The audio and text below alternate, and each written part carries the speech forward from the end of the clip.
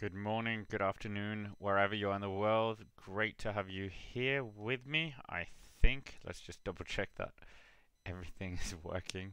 Of course, we know that technical issues have, of course, not been the greatest fan of this channel, but nevertheless, we are, well, the sixth stage of the Paris-Nice, and yeah, we've got a very hilly course, quite a lumpy stage today. We've got a few riders that have actually not finished. Well, they've gotten off their bike. One of the breakaway riders of yesterday, Ruben Fernandez, remember him? He's gone off. He stepped off the bike, did not start or did not finish, and yeah, interesting, really. A shame for Cofidis losing their third rider today, their third rider overall. They of course don't have Tom Boylin anymore, and they don't have Simon Geschke, best beard and peloton here, not there. And Jordi Walloop of B&B Hotels, Belgian rider, never heard of him before. Unfortunately, no longer in the race as well. Valentin Madouas is still in the race, and he has the polka dot jersey, of course. And yeah, Fabio Jakobsen, he's also abandoned the race. So another list of abandonment, or another whole host of abandonment yet again. Not as many as we saw yesterday. Yesterday was absolutely incredible for their number of non-starters, non-finishers, whatever you want to say. But yeah, great to have 5 here. Of course, I think we had about 70 people yesterday, so that was good to see. Maybe we'll have that coming towards the end. We still have a lot of kilometers still to go in the race. To be exact, we've got 60.7 kilometers, 2 categorized climbs, and 1 intermediate sprint as well, close to the finish. So it's definitely not going to be a hilly climb and hilly finish. We've got the first big climb they need to tackle. Well, the first of the 2 last big climbs is the Col de Pas de la Conelle, and yeah, it's the climb itself is 5.3 kilometers long, averages 4.1%. So you wouldn't think it would be anything too troubling for the riders. Let's just get that climb up as well on screen, so we can just have a bit of a closer look, and there we have it. So that's the penultimate categorized climb of the day. Let's get the other one as well, the final categorized climb. But yeah, 59.5 kilometers now. We still have that breakaway out the front, which is Fedorov, Valentin Madouas, of course, sweeping up the points. Johan Jacobs, yes, there are still Swiss riders in this race. Sebastian Grigna of Lotto Belisol, Julius van den Berg, of course, his brother Marin. He's joined the World Tour this year, and then Viktor Koretsky as well, the French rider for B&B Hotels. So 6 riders, 1 minute and 43 seconds. That lead does not look like it's going to be staying there for much longer, if we're honest. But yeah, it is all still to play for. We'll see if the peloton on their final categorized climb, or anyone really, throws the gauntlet down. It would be great. And yeah, we still have a long time. Well, not a long time, but we still have a bit of time to go. Of course, tomorrow start in Nice. I will definitely be at the start tomorrow, so should get a video out for that. And interestingly, I went with my nice girlfriend down the coast, and we actually saw Peter Sagan riding his bike, and moments later met Theo Trentin as well in a cafe. Very nice guy, and there will be something coming up about Matteo Trentin following that exchange. But yeah, Paris-Nice. Matteo Trentin was actually in Paris-Nice and got off the bike after stage 5. So yeah, of course he's targeting Milan-San Remo later on. That will be very interesting. And right now, 3 of you have voted. All of you believe Primoz Roglic will keep that jersey, of course. So we're still kind of waiting. This is the calm before the storm, or potential storm. We don't know. Maybe someone's gonna try and throw it down on Roglic, but of course he rose to the occasion yesterday. Even though that he was exposed, he didn't have any teammates at one point. Rowan Dennis was their last teammate. Most of his train are in Tirreno Adriatico training for that. So yeah, it's he's a bit exposed, to be honest, compared to what we've seen him earlier. But um, yeah, he's definitely living up to it. Is this part of his training? You will. I don't know, really know.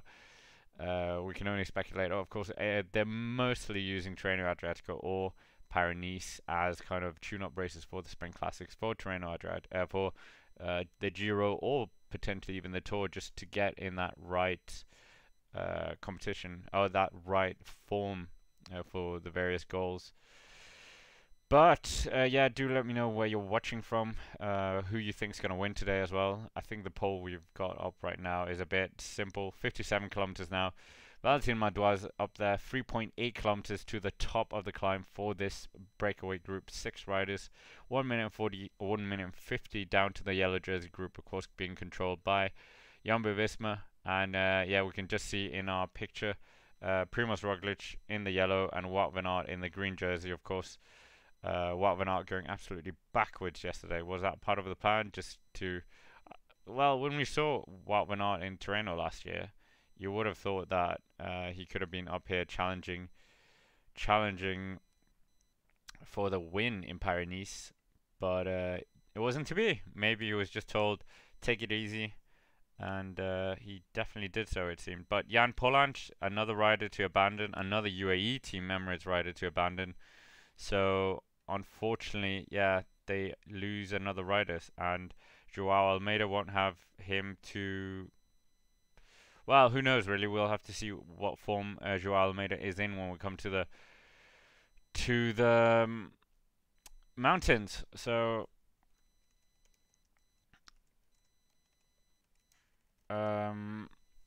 but yeah, the Col de Torini is definitely going to be a huge stage. Huge stage tomorrow. That will definitely separate the GC, and many people think that it is going to be Primoz Roglic still in that yellow jersey. Revenge from last year, not being able to win it. We almost have 10 people here, so almost double figures. And yeah, I do know it's what is it, a Friday afternoon. Paris-Niza isn't the biggest race. We are on the extra channel as well. We're not on the main channel. But great to have Ricky here with us. And yeah, don't be a stranger in the comments. We've almost got 10 likes, so if you haven't already hit the like button yesterday, we of course got a record number of likes for the extra channel. And if I can just confirm how much that was, it was sizable. But at the front, we got Trek Segafredo for some reason.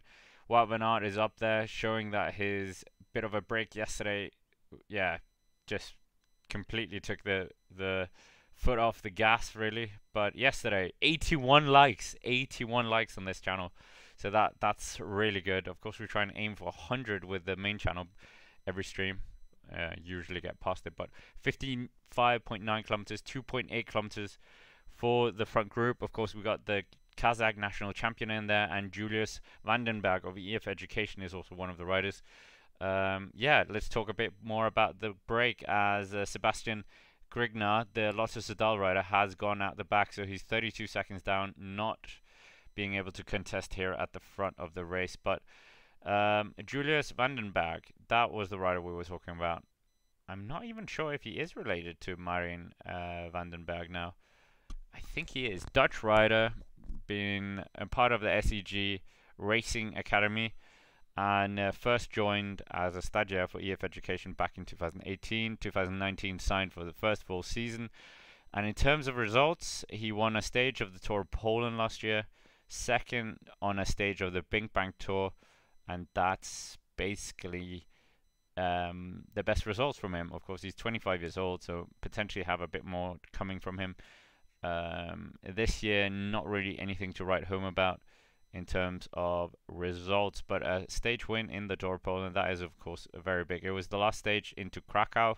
He was 5th in the individual time trial in the Dutch National Championships. So yeah, basically in a few years, potentially 27, 28, he could be up there challenging for other things. But nevertheless, Intermarché Wanty-Groupe are making a, or whatever they're called now, are making a um, cameo at the front. Movistar in there as well. Ineos Grenadiers, Arkea Samsic. Arkea Samsic will hope to do something with Nairo Quintana tomorrow, that's for sure. 54.9 kilometers, and of course Danny Martinez will want to replicate his victory. Of course, he's already won on the Col de Torini. So Movistar, what will they do? Not really a team that we're thinking about in terms of this year's edition of Paris-Niza. They've of course no longer got Miguel Angel Lopez, Marc Soler. Like, they are they've lost a lot of talent in recent years. So I don't want to say they're kind of rebuilding, but they kind of are. But anyways, the list of non-starters for this race: Baptiste Plancard not starting, Dimitri Grustev for Astana not starting, Marcus Holgaard for Trek Segafredo. I didn't even know he rode for Trek Segafredo. That's a big surprise. When did that transfer happen? Of course, the Norwegian rider formerly of Uno X Pro Cycling choosing to change teams to Trek Segafredo. So that is a big surprise for me that he changed, not that he dropped off. Jasper Philipsen got off the bike as well, together with Fabio Jakobsen, Aimé de Ghent, no relation to Tom, and Jordi Warlop as well, as we spoke about, and Ruben Fernandez. So again, a huge group of non-starters here. they're starting to run out of riders in this race. But Sebastian Gregnar, the Belgian rider, brought back here by Trek Segafredo. Can Trek Segafredo do something here today? That remains to be seen. And Bauke Mollema potentially. Are they going to bring back the break before we get to that second categorized climb, or the end of the second or the last categorized climb on the day? Of course, there's an intermediate sprint as well. No one will care about that really. There are bonus points available, I think, but yeah, will be very fascinating to say the least. What will happen here? Will anyone actually threaten Jumbo-Visma, or have they all kind of rolled over and given up here and just hoping that potentially something will happen with him later on? But yeah, do let me know where you're watching from. We're only 10 in the chat, so still a fairly small group. But it is getting towards the more interesting end of the stage. Almost 10 likes as well, so if someone hasn't hit already, make sure to hit the like button, and good things will happen, probably. But Johan, well, if we discuss the break a bit more as we wait, they've got 1 minute and 47 seconds. Blazov up here, just getting rid of a jersey to his team bus. Jumbo-Visma Movistar, of course, before I went off on a weird tangent, was the team that we were concentrating on. Who have they actually got? Matteo Jorgensen, of course, was up there yesterday, finished third. Him and Frank Bonamois couldn't quite bring back Brendan McNulty, so that was a bit of a shame for them. But Matteo Jorgensen did move up in the classification up to 14th, 2 minutes and 25 seconds down. He is 24 seconds away from a top 10. Ion Izagirre currently sits inside the top 10. Søren Kragh Andersen is still 7th right now in the GC, moved up 3 places. Of course, Wout van Aert absolutely disappeared after what happened yesterday. Pierre Latour in 3rd place, Simon Yates 2nd place, Primoz Roglic in 1st place, and Alexander Vlasov in 5th place. So Ugo Ould 11th, the highest North American rider in the race, and also the only Israel Stardom Nation rider left in the race. So yeah, he will have to do a solo ride to make sure to stay up there. And yeah, a shame for him really, not having any teammates, no one at the dinner table other than potentially Aswan Yer, the bus driver. 120 meters now to the top of the second last penultimate even categorized climb, and Valentin Madouas is driving at the pace at the front. No one's gonna challenge him as he takes the most points available. Fedorov, the Kazakh national champion, he finishes 2nd over on that mountain sprint. 53.1 kilometers to go now. So it's getting closer now, the finish line. Of course, every second it's getting closer. Nairo Quintana is currently in 9th place. Jack Haig is in 8th place. 1 minute and 35 seconds down for Jack Haig. Søren Kragh Andersen, that's quite interesting that he's managed to still stick up there. Danny Martinez, 4th overall. Is Søren Kragh Andersen looking to do something here? Who knows? But Ilio Kesa goes out the back here, so a bit surprised that he hadn't gone out the back beforehand. But Jumbo-Visma, are they absolutely just going to control affairs today? We saw yesterday as well, Total Energies also put a bit of pressure at the front. Oh, fun fact as well, today I actually saw Peter Sagan cycle past me, so that was quite funny. Of course, he's not in Tirreno or Paris-Niza. It would be quite weird if he was now. But Ineos Grenadiers, they are pushing on here. It looks like it is, who is that? That could be Amador. I think it's Amador, the best Costa Rican cyclist I know. If you do know of any better ones, do let me know. But at the back we have a Bora Hansgrohe rider, and that is Sam Bennett, just struggling to hang on here. But of course, he isn't looking to do anything today, really, just survive it. But oh, we have a crash. We have a crash. A stumble uphill for 94. Who's that? 94. What a bizarre incident. Crash uphill. You don't often see that from the pros. Dorian Gondon was that rider. What a strange incident. Just a bit of a crash happening at the front on a climb. Bit unusual. But for whatever reason, the chat doesn't seem to connect to the thing, so I might see if I can access it manually. Great to have you here, Sarah. Yeah, okay, I can see the chat now. Great to have you here. Jeff Joyce, Alexa, Sarah, Eric Brown, great to have you here. So many of our regulars. Yes, I did see Peter Sagan, and to prove the Matteo Trentin story, I will share a photo as well. Don't worry about the race. 51.2 kilometers. The lead is decreasing ever more. 1 minute and 24 seconds. And yeah, will be interesting to see if the break takes it today. We of course saw Brendan McNulty take it yesterday after a formidable attack for him. Timed it to perfection. But anyways, Matteo Trentin, that was what we were talking about. I was going to prove that I saw him today. 15 in the chat. Great to have you all here, and thank you for supporting this little extra channel on this day. Of course, tomorrow it's going to be in Nice. I will be at the start line, so we'll see what fun and chaos I can try and cause there. But here we go. There's the photo. Very, very huge, but there we go. Proof that Matteo Trentin and I did actually share the same space in a cafe somewhere near Nice.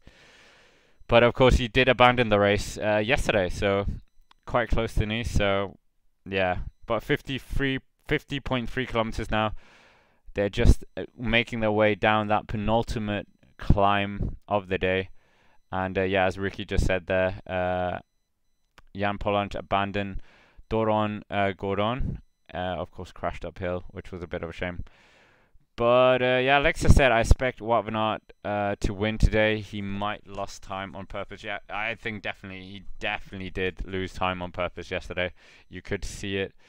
You could definitely see it. It was like in no way would he be dropped so easily. 13 minutes or even more was it?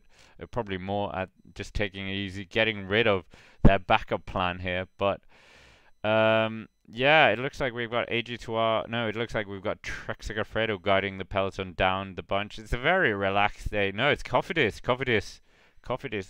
Those kits is really annoying with that white shoulders, because so many teams have it now. So it's like it's really confusing when you're trying to spot who they are. And yeah, we'll have to wait and see. So great to have you all here. I think our poll is probably redundant, so I'll make a new poll as well, because it's a bit a weird poll to say the least. What should the poll be? Who will win? Who will win today? The break's probably going to be caught, but I'll put the break break as an option as well. I don't think they are going to do it. Who? Trek Segafredo? So Ciccone maybe? Or other? That is such a rubbish list. But yeah, that's what we got now. So that's the poll we're going with. Bit of a rubbish poll, but yeah, we'll think of different ones. If you have a suggestion to a poll, let me know in the comments, because that one was terrible. So anyways, 48.3 kilometers, 1 minute 30. So it's stagnating around the 1 minute 30 mark. Valentin Madouas, of course, the Groupama FDJ rider that Ewan seems to be absolutely fascinated with. Try and get him on the channel, maybe. Who knows? But yeah, Valentin Madouas. What do we actually think of when we think of Valentin Madouas in terms of results? Won Paris-Rouge back in 2018, second in the La Drôme Classic, the race, not this year, in 2019, the race that Jonas Vingegaard won this year. He's been 8th in Étoile de Bessèges, winning the overall, 8th in Amstel Gold, happened in 2019, 4th in the Paris Tours in 2020. 2021 won the Normandy, but no real big World Tour results. Finished 2019 13th in the Giro d'Italia, and in the Tour de France, nothing really to speak of. 25 years old, heralds from Brest, and has been with Groupama FDJ since 2018. So yeah, see what will happen here. Of course, his father was a professional cyclist as well from until 2001. We see this a lot with former pro cyclists emulating their fathers. Winner of the Tour of Sweden, his father. That's not really a race anymore, but Tour of Sweden. I'd love to see a race of Tour of Sweden. Last race back in 2002. And wow, what a tangent that was. Anyways, back to the race. 47 kilometers left, and yeah, we've got Valentin Madouas. That was the ignition point to this weird tangent at the front of the race. So can he win it potentially? Probably not, with this ever reducing margin to the breakaway at the front. But yeah, 48 kilometers in Tirreno Adriatico. We have got 75 kilometers. I'm not sure my voice can do 2 races again today, but we'll see how I feel a bit later on. But yeah, it's calm before the storm. Mads Pedersen could be a shout as well if he can make it over the mountain. Who knows really? He's been in good form, it seems, managing to outpower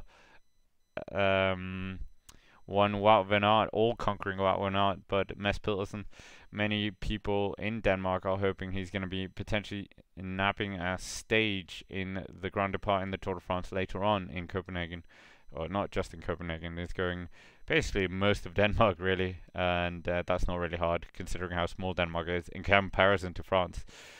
So yeah, 48.8 kilometers. The lead has shrunk down to now 1 minute and 19 seconds. So in only a few kilometers, they've already lost 10 seconds, courtesy of that hard pace put on at the front from Trek Segafredo. So it's all still to play for. 48 kilometers from Trek Segafredo, kilometers an hour. So you can see that the pace is fairly strong at the front. What are we saying here? Great to have you here, Anne, as well. Great to have so many familiar names in the chat. Is any team with a full complement of riders in Paris-Niza? What a question. That is such a question, because we've seen so many abandonments. Ugo Uld, the only Israeli Stardom Nation rider, we believe still to be in there. But yeah, who's still in here with riders? That is a good question.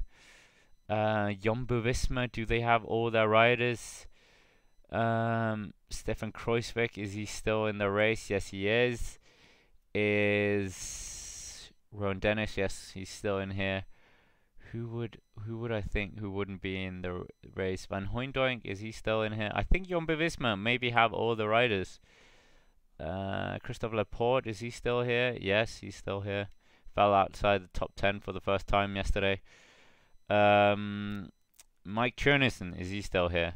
Yes, he is. So it looks like the one of the teams with with all the riders still there is Jumbo-Visma, and of course that is primarily down to one Primoz Roglic back in that jersey after last year. But yeah, Israel Premier Tech, one rider left. That is fairly strange. Great to have you here, Ondar, and yeah, how is Primoz Roglic looking? Well, we haven't really seen that much about Primoz Roglic, and of course that's like a unwritten rule of commentary or whatever you want to say. If you don't see them, it's a good thing. So 1 minute and 16 seconds. It looks like Jumbo-Visma trying to stay out of this chase.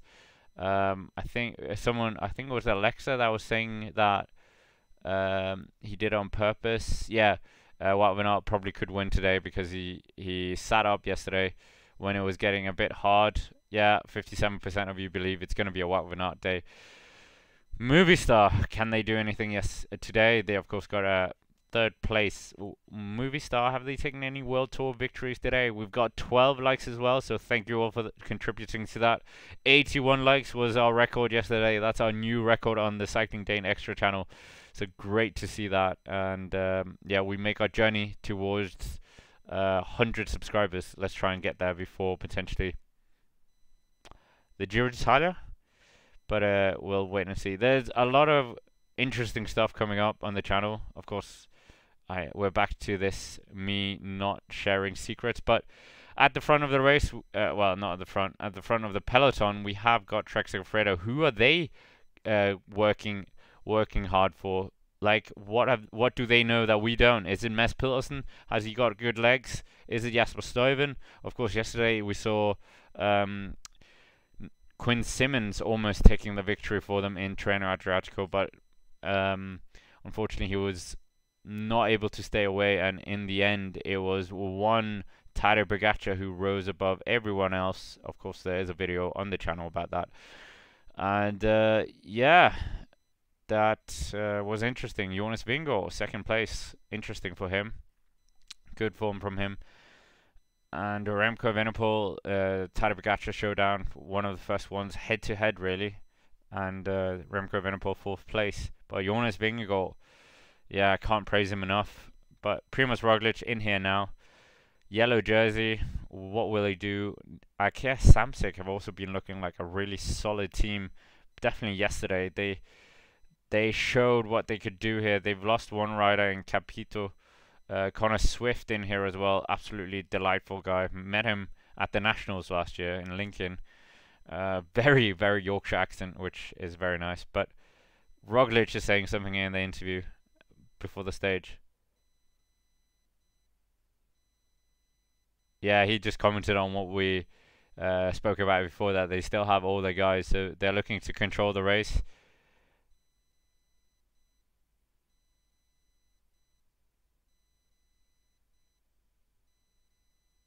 So he's saying yesterday was probably one of the most tricky finals, so he was glad to come through at the other end. But anyways, Ineos Grenadiers are putting on the pace here, and Cofidis. Why are Cofidis working? Cofidis, do you not know your Cofidis? Guillaume Martin, could they be lining him up here? Or potentially, well, Ruben Fernandez, they don't have anymore. Ineos Grenadiers, what are they looking for? They have, of course, got Adam Yates and Danny Martinez up there. But at the front, it looks like Vandenberg is moving. Vandenberg is trying to get rid of his breakaway companions. The B&B hotel rider looks reluctant to let the Dutchman go. But EF Education, of course, they want to try and get some kind of success here.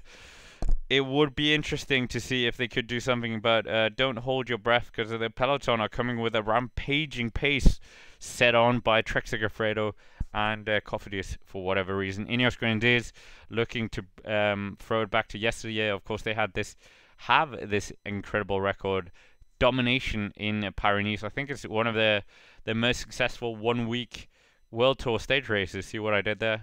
Put a bit of a caveat on to make it a bit less more favorable to the conditions what I was thinking of. But yeah, nevertheless, I just have to say thanks everything. We've got 16 people here. Great to have you here. I know it's a weekday. I know it's an afternoon or wherever you are in the world, of course.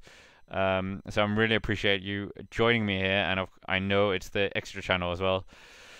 But we are slowly growing it, and there'll be an interesting video about a certain Matteo Trentin tomorrow. So tomorrow? Yeah, tomorrow. I don't think I'll have time to finish it today. So that's coming up. Lots more interesting stuff coming up on the main channel as well. And yeah, EF Education's rider has been brought back, Van der Berg, so it doesn't look like it's going to be his day today.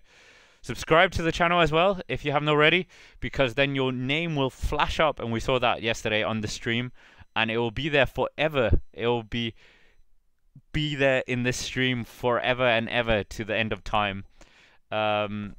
So yeah, if you want to see your name, unsubscribe and subscribe again, and then you'll see your name flash up. I think we saw Ricky do it, and Paddy as well. Paddy I don't think is here.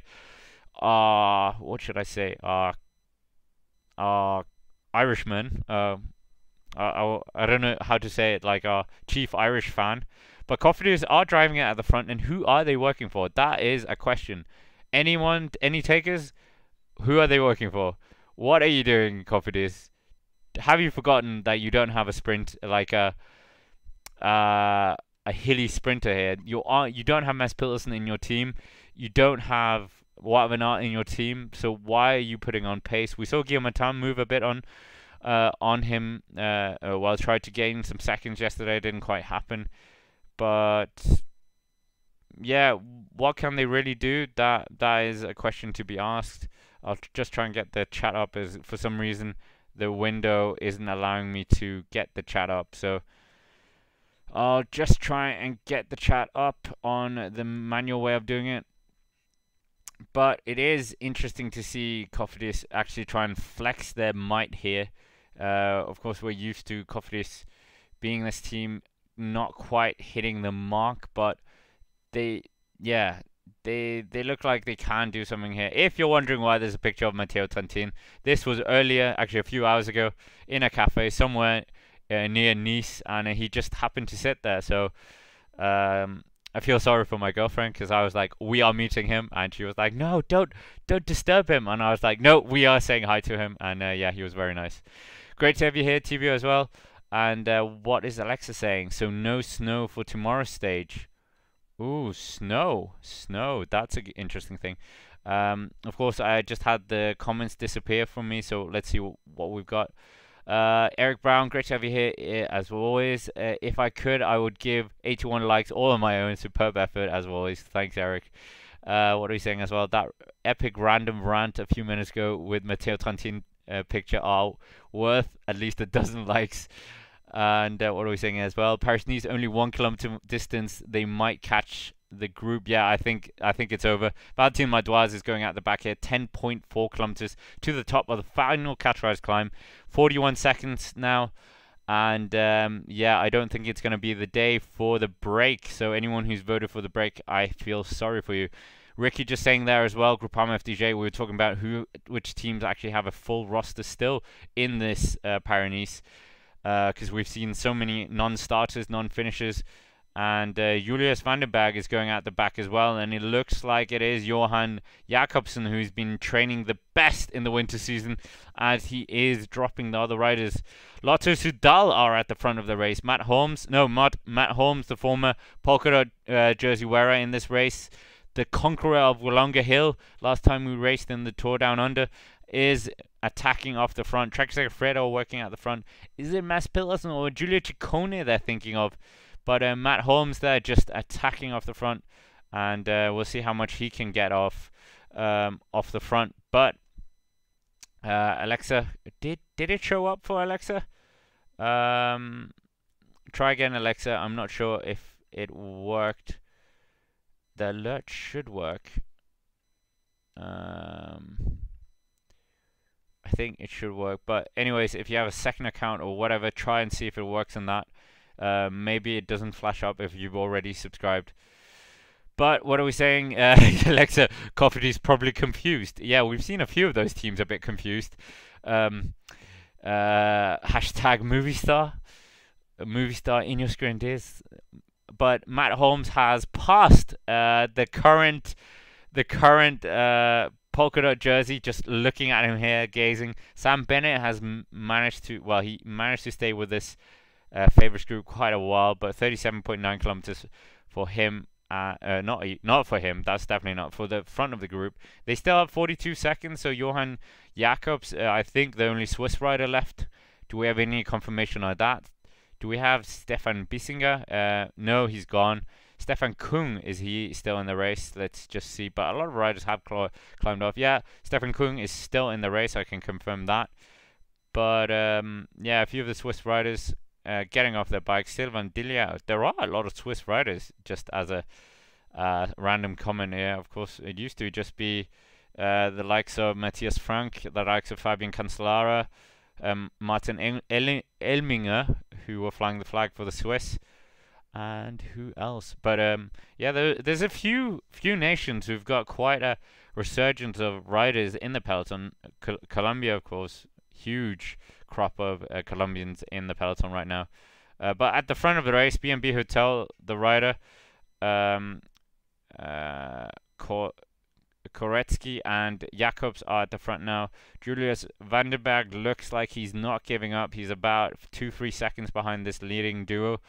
But 9 kilometers to go now for this breakaway riders to the top of the final categorized climb on the day. Of course, there is an intermediate sprint coming up after the long descent, and then we'll have to see if it will be another breakaway day. I don't think it will be, but Matt Holmes, he is 29 seconds behind them. So the Lotto Soudal rider, could he potentially get a win here for Lotto Soudal? And Lotto Soudal, Caleb Ewan, of course, taking a victory. But can you think of any other victories that we've had from Lotto Soudal in terms of this year? 9 victories so far, so I feel like I've been a bit harsh in the Tour de Alpes Martiem, or the, what was it called? I think it was called the Hautwa at some point. They had the victory of Caleb Ewan and Tim Merlier, and Caleb Ewan, of course, took a victory in the Saudi Tour, and Maxime Van Giel, of course, took the overall and stage 4th. So, bit harsh on me saying that Lotto Soudal haven't done anything. They have certainly done something this year. And yeah, we've got almost 30 people here in the chat. Just a recap of what's going on. We've got a breakaway up the road. The reason why there's a picture of me and Matteo Trentin there in front of you, that's because I saw him in a cafe today. And there'll be a video on the extra channel tomorrow, probably in the morning. But Trek Segafredo, very, very eager to get more success after Mads Pedersen. They have lost a rider today, Markus Holgaard. So Sarah, unfortunately, one of the Norwegian riders, one of your countrymen, has gotten off the bike. But Valentine Madoise has been caught by the favorites group. So job done for the polka dot jersey on that La Plière bike. He goes out the favorites group. Jumbo-Visma, of course, still has that full set of riders. Rowan Dennis, absolutely impressive yesterday with his solid ride. Bahrain Victorious, of course, haven't got a full set of riders. Gino Madère is no longer in the race, so big loss for Jack Haig. So, yeah, 81. Remember, that is our new record on the channel, so if you haven't already, hit the like button. I should have put Mads Pedersen as one of the options. Very unpatriotic of me. But 40% of you believe it's going to be a Wout van Aert victory. Another 40% believe it's going to be an other victory. Why did I put Ciccone? It should be Mads Pedersen. But 8 kilometers to go now. Is Mads Pedersen still in this bunch? You just have to get over that big lump, and then good things will come to you if you know how to sprint. Wout van Aert, of course, is going to be a big danger, but Mads Pedersen has already beaten him in this race, so yeah. Wout van Aert. Matt Holmes is coming up the rear as well here, so 9% right now. We lose Ineos Grenadiers rider, but it is Luke Rowe. So, well, at this point, you would think Luke Rowe wouldn't be up at the front. He's such a good road captain for Ineos Grenadiers. They're all also losing number 44, Ethan Hayter. Ethan Hayter would have been a good shout for today. Maybe if he can stay in the bunch. He's got a good sprint on him. Omar Freire up there, of course, won stages in the. Did he? I think he did win a stage in. No, I don't think he did win. He came second in the Tour de Yorkshire stage, and he let his teammate take the victory as Dimension Data at that time had a 1-2, a famous 1-2. It was a former Sky rider, the Belgian rider. What was his name? Tour de Yorkshire winner. What was his name? Belgian rider. If anyone knows, bonus points. But at the front, Trek Segafredo and strong pace here. Stefan Kruijsbeek on his wheel. Rowan Dennis up there. Primoz Roglic in the yellow jersey and the green jersey, of course. Wout van Aert. Wout van Aert, of course, has already won the green jersey and won ASO stage race. No, not the Tour de France, but the Criterium du Dauphiné. And he did so in his first ever edition, if I'm not mistaken. Of course, the year after, he crashed out, unfortunately. But yeah, interesting finale coming up. So we'll see what happens. And yeah, almost 40 of us here in the chat. Matteo Trentin, new friend of the channel, perhaps. Who knows? I didn't get him to say you're watching the Cycling Dane channel, but yeah, TBA just saying there. Tim Wellens in Mallorca as well. When can we expect the first attacks? That is a good question. And what we're saying here is something noticeable as well. Wout van Aert has not ridden this season yet on the Cervelo R5. He's only ridden on the S5. That is a good question. Boom! There we go. Bonus point goes to Alexa. Serge Pauls is the correct answer. Well, that I can remember. Gold star. I'll put it in the chat so it's there forever. So yeah, we'll do more questions, more silly questions about things. But yeah, we've got 2 more stages of Paris-Niza left. Tomorrow they're called the Turini, which starts in Nice. I'll make sure to get some footage or something at the start of the stage. I need to first find out where on earth in Nice it's going to start tomorrow. And if you haven't already, try and get yourself to Nice, to Menton, to Monaco. All this region is so wonderful. And a bit of a gem, I would say. So wherever you are, Austria, Norway, Czech Republic, France. Well, if you're in France, you definitely should be in Nice if you haven't been already. America, anywhere, come to Nice. Maybe you should have a giant meetup next year for Paris-Niza. And yeah, we'll have to see what happens today. That was a weird tangent. But yeah, the peloton, they have reeled back Julius Vandenberg. So unfortunately, EF Education fans, easy post even. Doesn't look like it's going to be your day, as the peloton, or the favorites group, it's not really a peloton when it's reduced down. I think there are more riders behind them than in front of them. But Matt Holmes, he's about 20. No, that's not true. He's less than 28 seconds.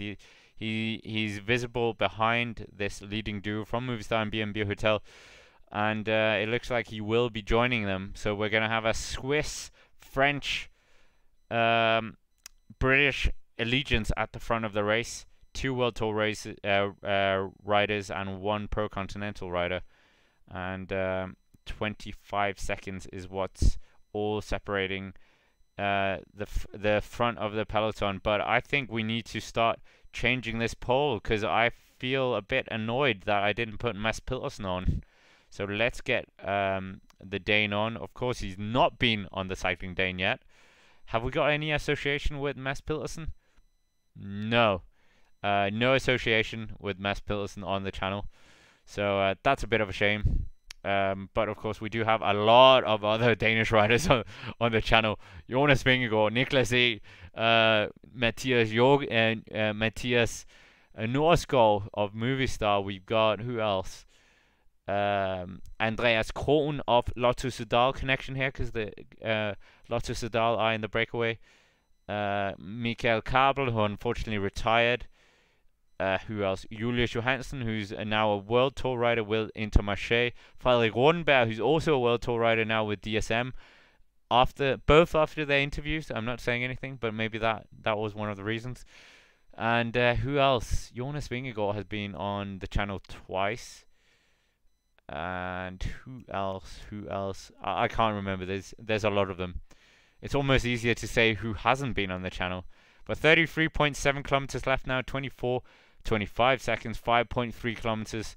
And Trek Segafredo are still putting the pace on at the front. Behind them, they have got Jumbo-Visma lining up with all their riders they still have in the race. Akir Samsic up there as well.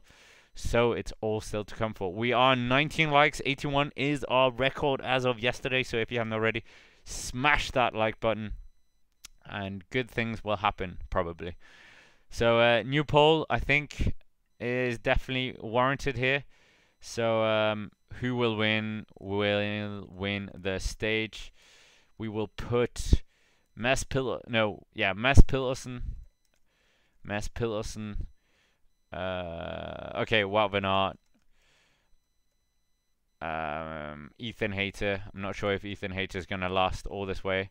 And then we'll put other, because then it's a bit more fair, because we've basically got 3 different options from 3 different teams with the other option as well. So I think that is very nice. But Kes Bol is in here. So was that a mistake by me? Kes Bol is in here, the winner of a stage last year at Paris-Niza. So did I just do a big mistake here? When is the time of the TVG of Denmark? TVG. Kasper Eskren to come on the channel. Ooh, that is true. Kasper Eskren is a good shine. Oh yeah, true. If we continue our Danish procession of riders who've been on here, Miguel Honoré was actually the first rider who accepted an interview with me.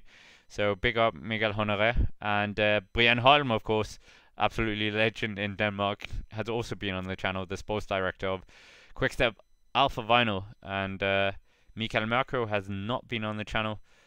Who else can we think of?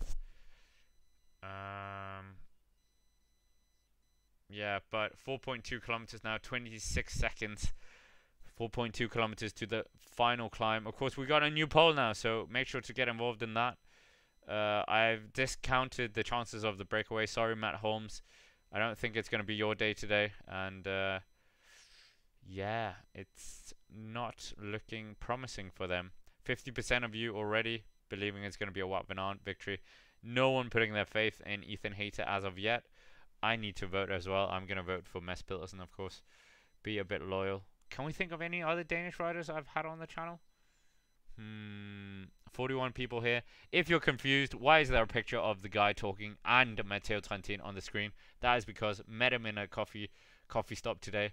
And also saw Peter Sagan. So Matteo Trentin, of course, was part of this race early on, but stepped off the bike yesterday. So yeah, I mean, a lot of these riders, why would they put themselves through these mountains when they're going for Milan San Remo, etc., etc.? They've kind of put their miles in. They maybe are just having a bit of a recovery before the big goals of the season. Well, Milan San Remo probably is one of the biggest goals for Matteo Trentin this year. So we'll have to wait and see what happens there. Can he actually do something in Milan San Remo this year? Would be interesting to see. So should be good. Trek Segafredo still putting their faith in, we think, their Danish all-rounder of Mads Pedersen.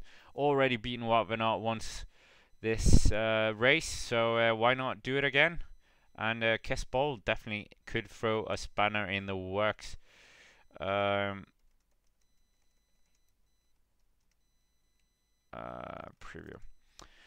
So, yeah, 31, well, less than 32 kilometers to go now. A few of you putting your faith in Ethan Hayter's corner. Of course, he did finish. I think he finished top 10 on that stage victory that Mads Pedersen took, if I'm not mistaken. Let's just double check that I'm not telling you lies. So, as always, it looks like we have quite a few people in the chat now. So great to have you all here. Of course, we're going to be here. Well, I will be here for Paris-Niza. currently streaming from Nice in the hotel room. And tomorrow, of course, we'll see what we do. Of course, I will be on Col d'Ez for the final day, so that will be quite an interesting day. Streaming from the final climb, I think, before they get to Nice, and could work out well. Could be a disaster, but yeah, hopefully it'll go down well. We'll do a video anyway about it. So there's a few funny videos coming up on the main channel. I won't spoil it because I'm so bad at spoiling things. And yeah, still haven't got that big American interview that I promised you guys.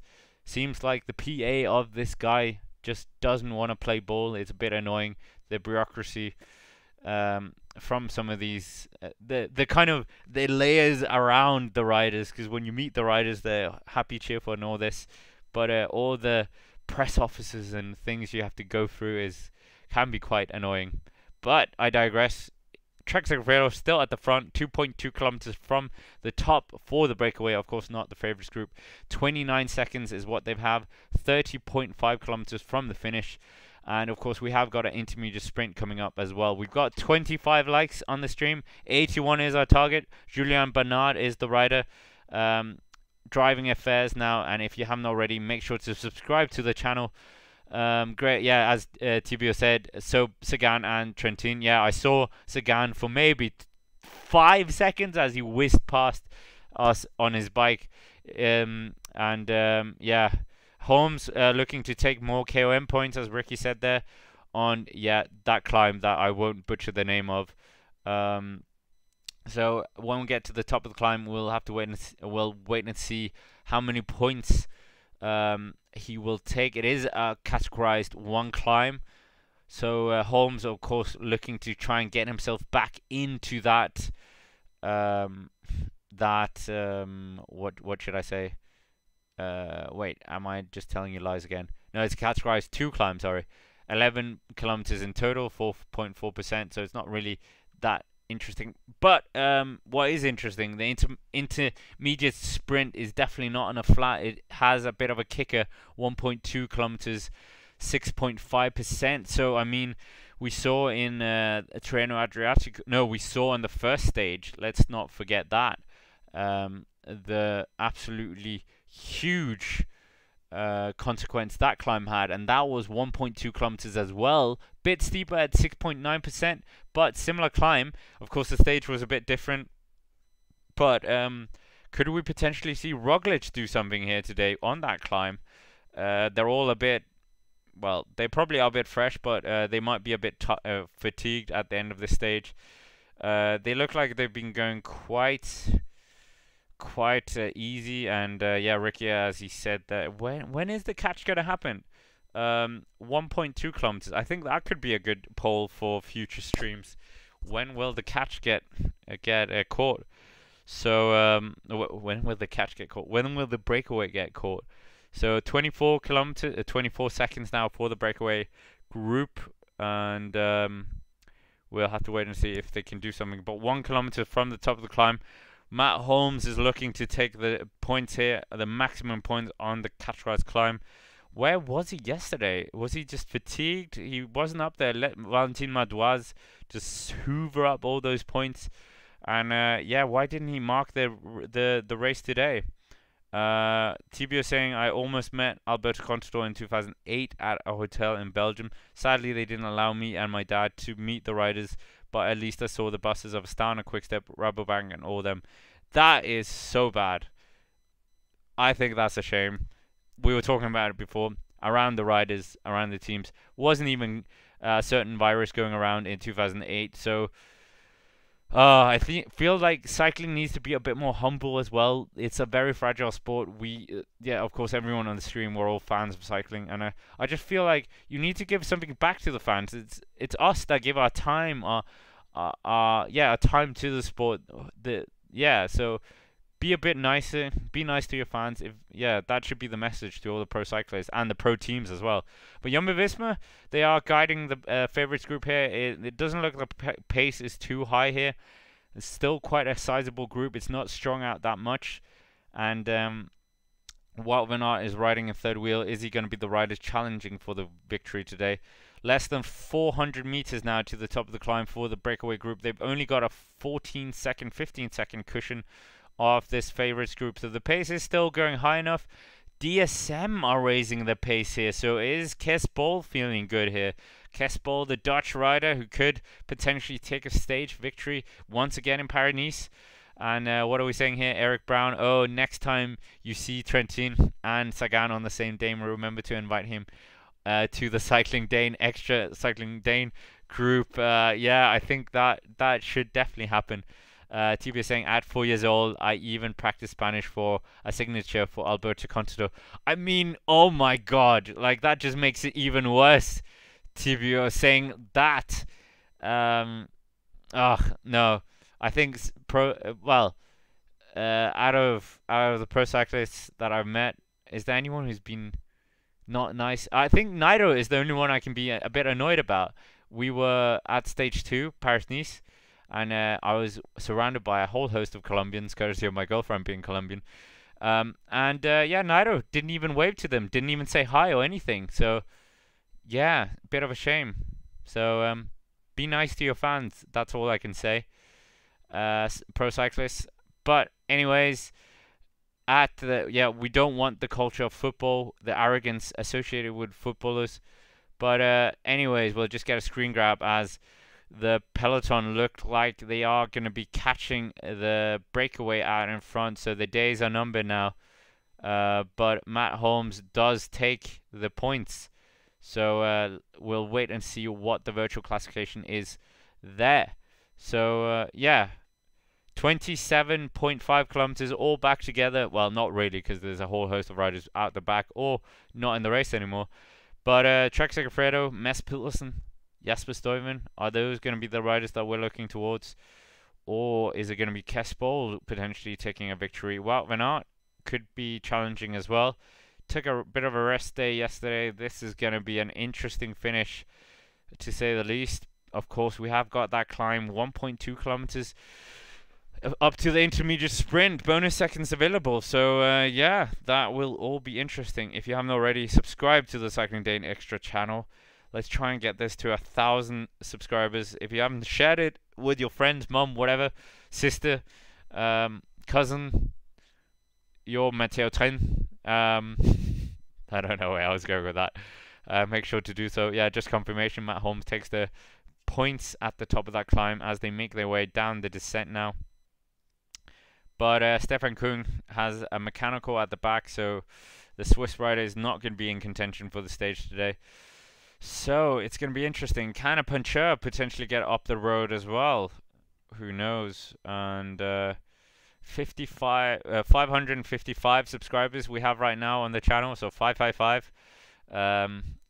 Yeah, this channel had like 0 subscribers really at the beginning of the year, so kudos to everyone who subscribed, for sure. But anyways, consulting our poll, 25% of you have voted, and your favorite as of right now is Wout van Aert. 31% of you are voting for other. So let me know if you have voted for other. Who do you think is going to win? So 53 people in here. If you haven't already, make sure to hit the like button as we try and beat our record of 81 likes that we achieved yesterday. We have got 25 likes right now. 25 kilometers left. Coincidence? Maybe. But B&B Hotel, the B&B Hotel rider is just staying at the front of the peloton. Of course, it is nice to kind of just guide yourself down, so you can pick your line down the descent, and you're not forced to follow another rider's line. So yeah, it's going to be interesting, this intermediate sprint. 1.2 kilometers. Will it have a big change? Similar gradient to what we had on stage 1 that absolutely blew the race apart, courtesy of that three up time trial by Jumbo-Visma at the front. It's not going to be a 3-up one, well, with Christophe Laporte, because he's no longer in the front end of the group, if I'm not mistaken. I don't think Christophe Laporte is here. Correct me if I'm wrong. So lots still to happen on the stage. But Trek Segafredo, they are smelling a second ever victory in Paris-Nice. Of course, it was their first ever victory. Well, no, first ever. Was it the first ever victory? Yeah, I think it was the first ever victory for Trek Segafredo, which is quite surprising in Paris-Nice. But yeah, Trek Segafredo. Do you associate them really? What do we associate when we think Trek Segafredo? Bauke Mollema, Mads Pedersen, Vincenzo Nibali. Vincenzo Nibali always goes to Treno, doesn't really go to Paris-Nice. So, but yeah, they are still, well, we've got DSM pushing at the front. They still have Søren Kragh Andersen, another Dane who hasn't been on the channel. None of the Kragh Andersen brothers have been on the channel as of yet. I should get in touch with Mathias Skelmose Jensen, who of course finished second. Was it second or was it third? I think he finished second on the final stage after Nairo in the Tour de la Province, but managed to finish third overall. Very young rider and potentially the future for Danish cycling. Yeah, one of these many. Oh, Alexander Kamp, another Trek Segafredo rider. I think he's actually from the same town as where my mum's from. Well, no, where my grandparents are from.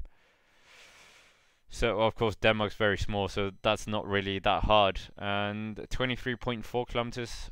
Sebastian Lander is from the same town. If you don't remember Sebastian Lander, he rode for BMC, and then he was kind of spat out the back. But speaking of Søren Kragh Andersen, 7th overall. He is a rider putting pressure at the front. Is he just training for a Milan-San Remo attack here? Of course, the Poggio coming up. So, yeah, Søren Kragh Andersen, solid rider. Didn't quite live up to expectations in the time trial.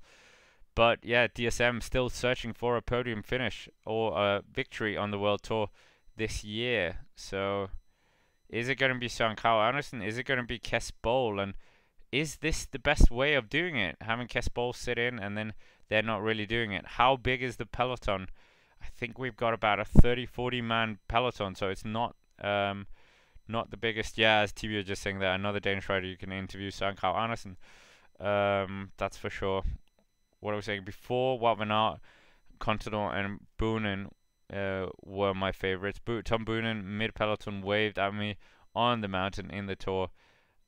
And I'll remember that forever. I never met Contador and only saw him on the TV. Yeah, okay, that's a very nice story. Oh, speaking of nice guys and cycling heroes, Andy Schlecht is my cycling hero icon, whatever. And yeah, met him once with my mum in his shop in Luxembourg. Absolutely nicest guy on the planet. And yeah, I was a bit starstruck when I met him. My mum said to me, but yeah, Andy Schlecht, absolute superstar. And that's how you want when you meet your heroes. You want them to be nice, humble, everything. And just so nice. But Søren Kragh Andersen at the front, pushing the pace, 64 kilometers an hour down this descent. And the peloton, they'll have to do something if they don't want to see this TT rider disappear up the road with the victory. And the DSM team car are going to go absolutely crazy here. This could be a dream scenario for them. Have Kes Bol in the mix potentially for minor places, and Søren Kragh Andersen take the second Danish stage victory of the Paris-Nice, the 80th stage victory, 80th edition of Paris-Nice. What about Frank? I've never met Frank Schlecht. He's probably nice as well. I don't know. Never met him. But if he's as nice as his brother, he definitely will be nice. So Søren Kragh Andersen trying to take a famous stage victory. Of course he has, if I'm not mistaken, taken a victory in Paris-Nice before. Let me just fact check myself so I'm not telling you lies. Of course, some of the commentators on various platforms should fact check themselves as well, because they are very annoying when they just say things and don't check themselves. But here on the Cycling Dane, of course, extra, it is exclusive. You can't tell me when I'm wrong. But yeah, he did take a victory 2 years ago in 2020. Søren Kragh Andersen, of course, has been on the World Tour since 2016. 27 years old, really coming into the more mature and the ripe age in terms of normal pro cycling rules, with the exceptions being Tadej Pogačar, Remco Evenepoel, Tom Pidcock, etc. But Søren Kragh Andersen took a victory in 2020 ahead of Maximilian Schachmann, of course, who went on to win the whole thing. Schachmann was actually in a Danish sandwich on that day. Yesterday we saw an American sandwich with a French rider, but that stage 4 on that occasion, Maximilian Schachmann was behind Søren Kragh Andersen, and Kasper Asgreen was in 3rd place on that time trial stage. But 19.1 kilometers, 81 kilometers, and 87 kilometers even for Søren Kragh Andersen coming down this stage. And he's well and truly got a huge gap between him and the favourites group. They will have to try and do something here. Jumbo-Visma, will they care? He is, of course, up there in the GC. He's 7th overall. So it's going to be interesting, this. Very, very interesting if he can stay away. How long can he maintain it for? And Søren Kragh Andersen, was he a bit bemused that he wasn't included in what are we saying? Eric Brown, did you see the feature on Andy Schleck on GCN Plus? No, I have not. That is very bad. I will make sure to make a note of that and check that out. Thanks for that, Eric. What are we saying as well? I might have met a very young Rowan Dennis at my friend's birthday at his house, because back in 2011 he was a Rabobank rider, and my friend's grandfather was a crew member of Team Rabobank. Oh, that's nice. He's now working for Uno X. Yeah, think about all the the soigneurs, the stuff behind the scenes as well. They kind of travel team to team, and yeah. 18 kilometers to go now. Trek Segafredo, are they still going to be pushing on at the front? The peloton has been strung out quite a bit here. Julian Bernard, the rider who had been doing a lot of work out the back. So the peloton has split up a bit here. Yeah, Søren Kragh Andersen, definitely a good move from him. But I'm not quite sure. I think they're showing the back end of the favorites group, because there's no Roglic there, so it definitely can't be the front group. Not the front group, but the favorites group. But Søren Kragh Andersen doesn't really care about that. He's storming ahead and could potentially get the first victory in the books for DSM. And DSM, of course, yeah, not had the best record of keeping riders. Tom Dumoulin disappearing, Marcel Kittel disappearing, and yeah, John Degenkolb coming back. But Trek Segafredo are pushing at the front here. They want another Mads Pedersen victory here. They want a second taste of glory here at Paris-Niza. Can they do it? Who knows? Who knows? But Søren Kragh Andersen versus the Trek Segafredo boys. Jumbo-Visma are just keen to sit back here. They don't want to do anything really. Ricky's saying, yeah, Søren Kragh Andersen has a 7-10 second lead. Who knows how accurate that is right now, but Søren Kragh Andersen, he does have that intermediate sprint coming up, 1.2 kilometers, 6.5%. Can he maintain this gap to stay away? That is a question. Will it happen? Who knows?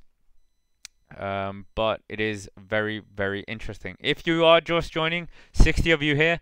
If you're wondering why the commentator talking, myself, and a picture of Matteo Trentin is there. A recap of early on today. Met him in a cafe. He was originally in this race, but I think he got off his bike yesterday. Very nice guy. Speaking of being a nice pro cyclist, he seemed very nice. And yeah, Matteo Trentin. Is he one of the favorites for Milan San Remo this coming week? Not this week, but the next weekend. And yeah, we've got Gaudu and Bol off the back. So maybe that is the reason for the attack here. Kes Bol. Yeah, but it's very close now. I think Søren Kragh Andersen is going to be caught here. I think Søren Kragh Andersen is going to be caught. We are sharing in the comments, if you haven't already, who have you met out of pro cyclists and were they nice? Did you like them? Yeah, let us know. Share. David Miller is someone I met. Seen him all the time on ITV. Thought he was going to be arrogant. Turns out he's one of the nicest people in the world. So don't judge people by how they act on TV is the story there. So yeah, Peter Lundenberger. I've seen that name before. So Alexa, I will look him up in a moment. But it looks like Stefan Kruijswijk is out the back of this group. But Søren Kragh Andersen unfortunately has been brought back, so it's not going to be a Søren Kragh Andersen victory. So that's a shame. He's not going to get his first victory since 2020 in Paris-Niza. But he is very aggressive. He has been showing really aggressive form. Did so in Milan-San Remo as well. Andersen is taking risks. He's off the chain. Oh yeah, true. David Gaudu, yeah, out the back. Unfortunately, he's not having the best week. He'll just have to reprogram and come back stronger. But interesting fact here. If he finishes, it will be the best finish from him because he's only been in Paris-Niza one other occasion. Jasper Stuyven is in here. Mads Pedersen, which one of these two are they going to be going for? This duo seem to be a tandem locked together. So who are they going for? Omar Freire in here as well. Have they still got Ethan Hayter in the group? Will we see any reactions on that intermediate sprint, false uncategorized climb? That is the question here. It looks like, is that Alexander Kirsch working for the Trek guys? But yeah, Andreas Leknarsson, the rider from Tromsø, former Norwegian national time trial champion, it looks like he is out the back, if I'm not mistaken. Kes Bull is out the back as well. So DSM, things going from better to worse. Unfortunately, it looks like they are not going to be featuring at the end of it. So yeah, talking about nice riders, Tobias Foss, of course, who's been twice on the channel and is the current road national champion for Norway and national time trial champion, has also been on the channel and is very nice. I'm sure he's going to be back on the channel at some point. So do let us know where you're watching from as well, who you think's going to win today if you put the other. Yeah, exactly what Eric said. Let's see what David Gaudu can do. Today he definitely can't do anything, unfortunately. But 13.3 kilometers to go. We are, of course, awaiting that 1.2 kilometer uncategorized climb up to the intermediate sprint. And I don't think it will be much of a sprint between any sprinters. But yeah, can we see potentially Mads Pedersen taking another victory? Mads Pedersen, of course, is good at climbing. Don't let this weird Anglophone propaganda persuade you that he is a pure sprinter, as I've heard from so many English commentators. He is an all-rounder who can sprint. He can time trial. He's won time trials in the past. He's won the GC of the Tour of Denmark. He's also won the Queen stage and the Tour of Denmark as well. Admittedly, it's not a huge climb, but it is a kicker. Kilsvej. We should have a video at some point coming up on that road. It goes up to 22%.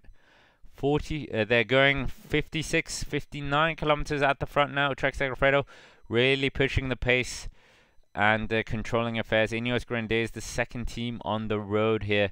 12.2 kilometers. It will be very, very interesting. Get your what shall we say? Your takers in. Actually, we should put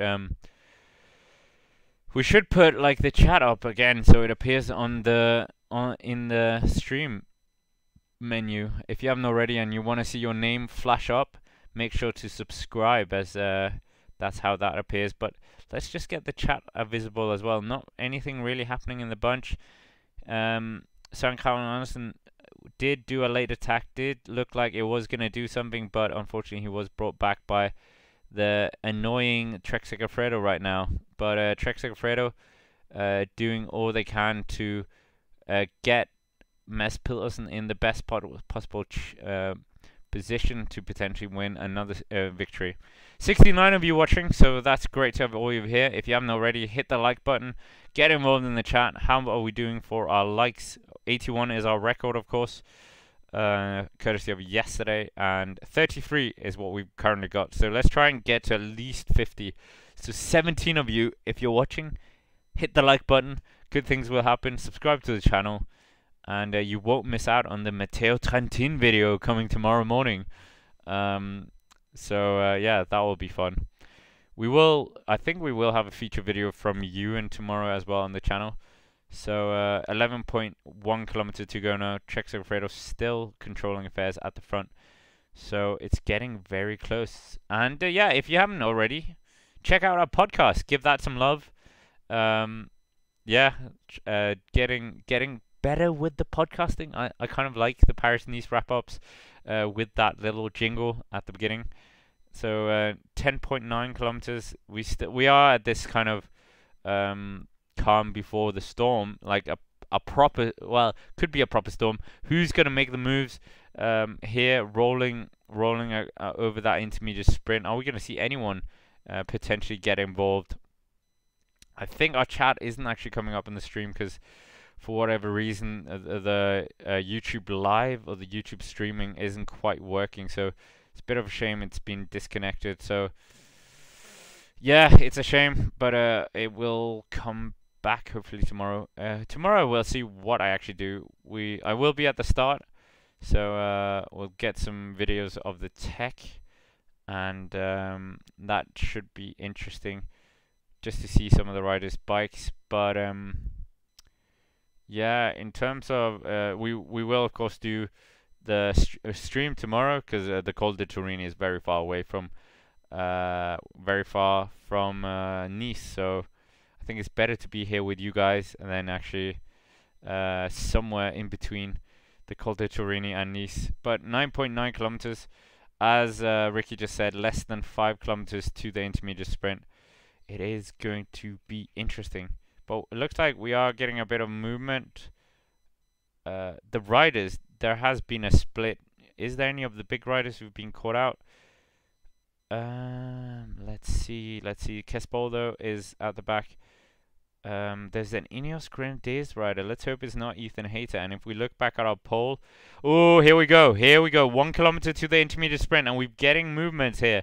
We're getting movements. Groupama FDJ making a move at the front. And who is that? I think it's Quentin Pache, potentially.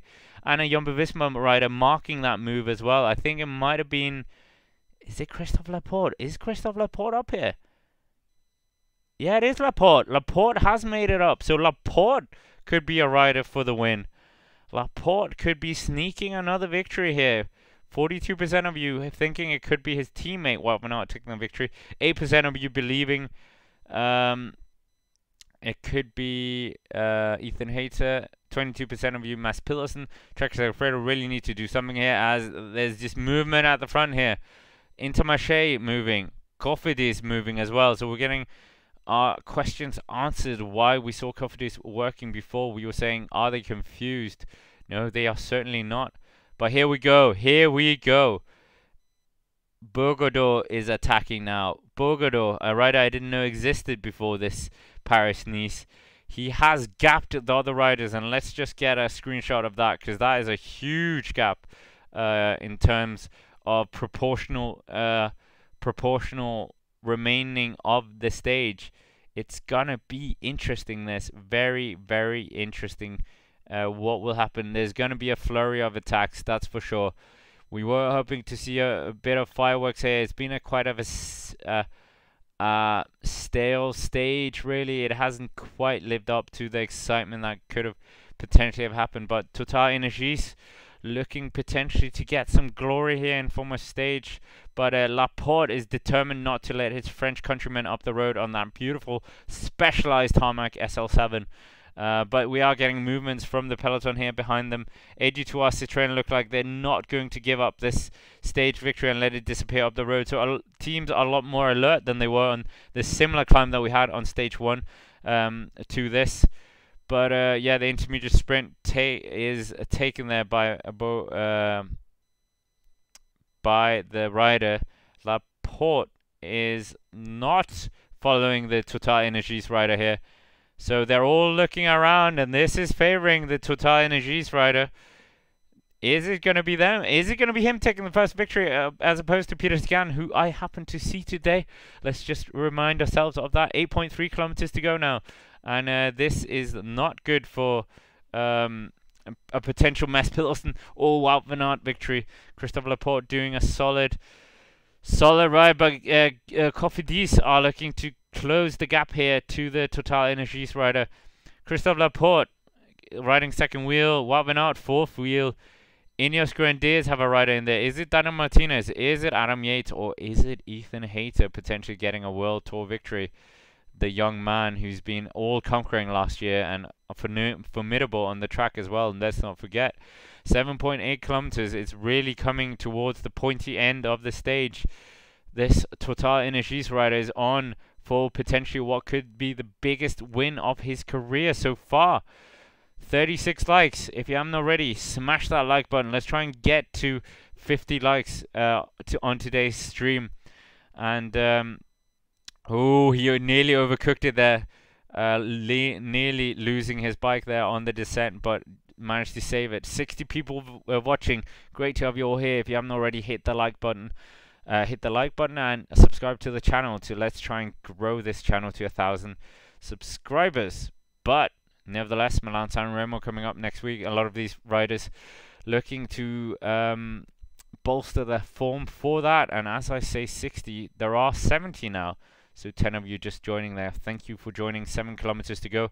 Do get involved in the chat. It is a very exciting chat. So many familiar names in the chat. Make sure to vote as well. We're coming up to 60 votes in the poll. Pierre Latour for the win. Unfortunately, it's not Pierre Latour, but we are getting a counter move here. Quick Step Alpha Vinyl in there. Bahrain Victorious, Groupama FDJ. Can't quite see who the riders are. Jumbo Visma in there as well. And it does look like the white jersey. Who is wearing the white jersey right now? Bonus point if you can tell me who was wearing the white jersey.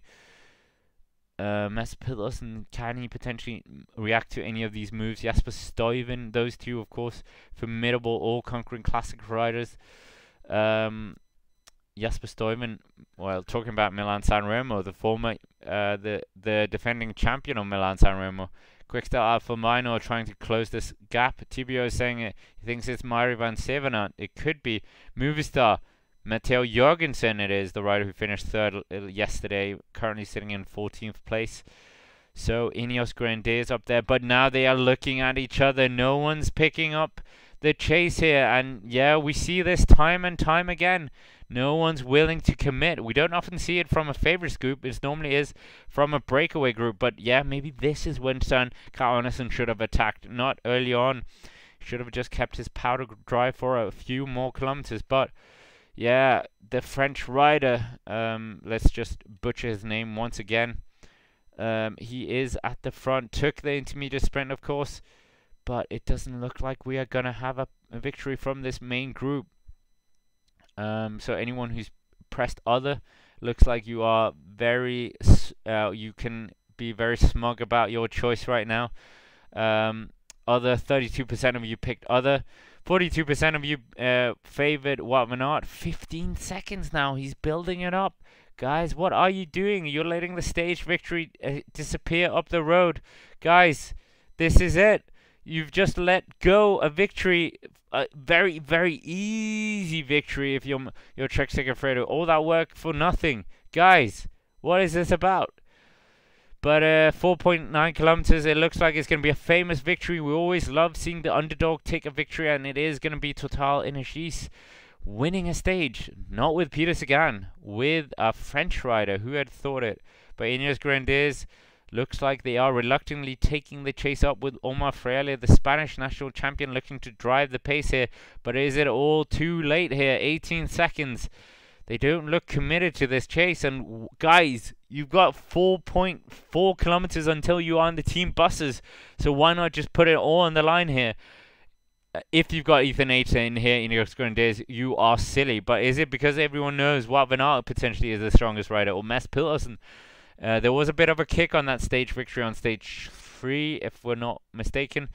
Yeah, it was stage 3, wasn't it? But Checo Segafredo reluctantly come to the front again. But is it all too late? I think it might be. 4 kilometers to go for the rider at the front. And yeah, guys, this is definitely going to be a missed opportunity for Trek Segafredo to double Mathieu Bogador. I just got the correct pronunciation from someone who can pronounce French things. Mathieu Bogador, the rider. We did speak about him a few days ago on the chat. Yeah, Alexa and Ondar is saying, hate it when the peloton's so passive. Yeah, I completely agree. Yeah, it's a shame, but let's just look up Mathieu Bogador, who looks like he's going to take a famous victory here. So, yeah, spelling it's a bit hard. Mathieu Bogador, trying to get him up in Pro Cycling Stats. I believe a lot of people are doing the exact same thing. But if I could actually spell his name, nonetheless, that aside, I will get you some information on him. But yeah, Trek Segafredo put so much energy in, and they've just let it go up the road. Why was no one marking him? You have Jasper Stuyven in there. You've got Mads Pedersen in there. Come on, guys. They know how to climb. They've proven that. It wasn't a all-conquering climb. It wasn't a Col de Torini that we're seeing tomorrow.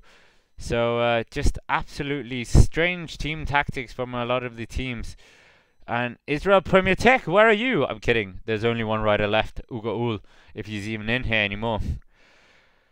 But Mathieu Bogador, what do we know about him? Of course, he's the teammate of Antonio Turgis. He's the teammate of Pierre Latour, who's currently sitting third in the GC. But Jumbo-Visma are trying to make a move for it. Christophe Laporte, why did you let him disappear up the road? 0 victories for Mathieu Bogador. So yes, he's 23 years old.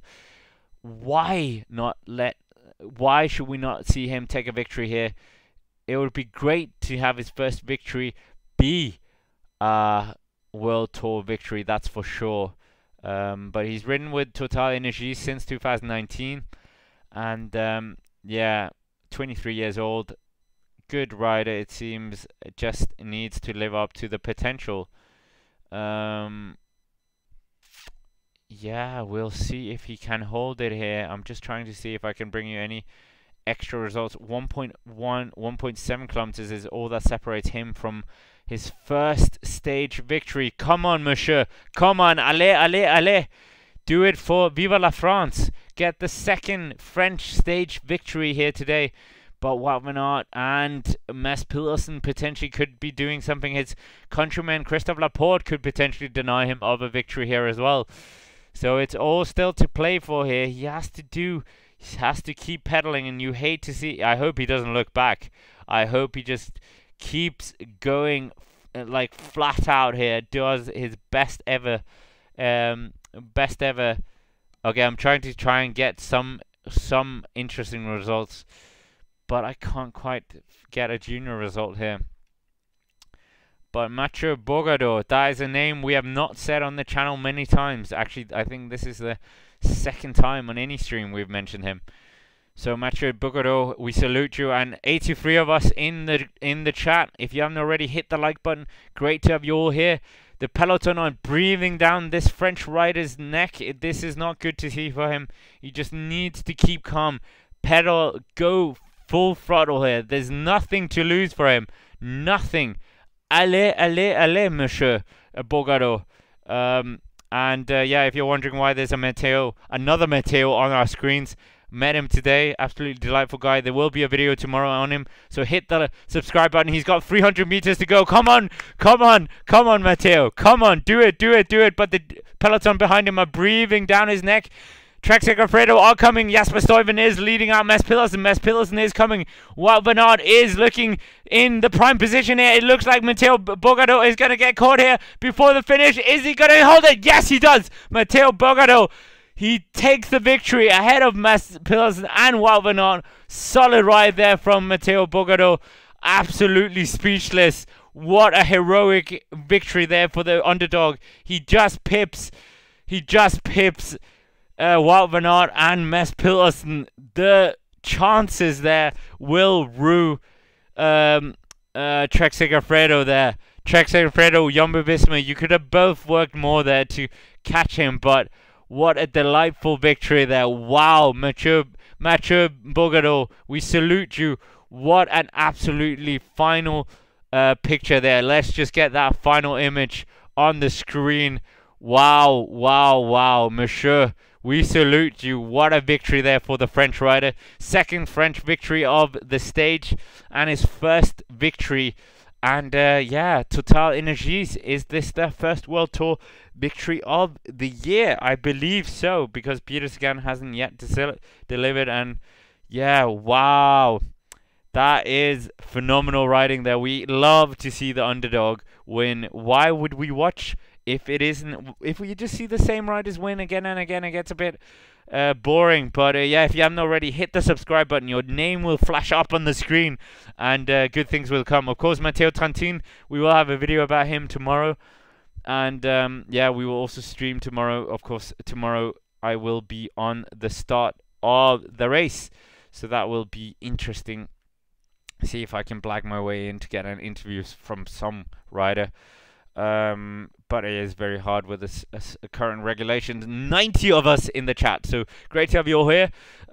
Make sure to hit the like button, subscribe to the channel as we try and grow this channel to 1,000 subscribers, and hopefully we can do that before the Giro this year. But yeah, we will wait for the top 10. There won't really be any changes in the GC, we'll think. But wow, Monsieur Bogador, what a famous victory from him, and Total Energies, just incredible.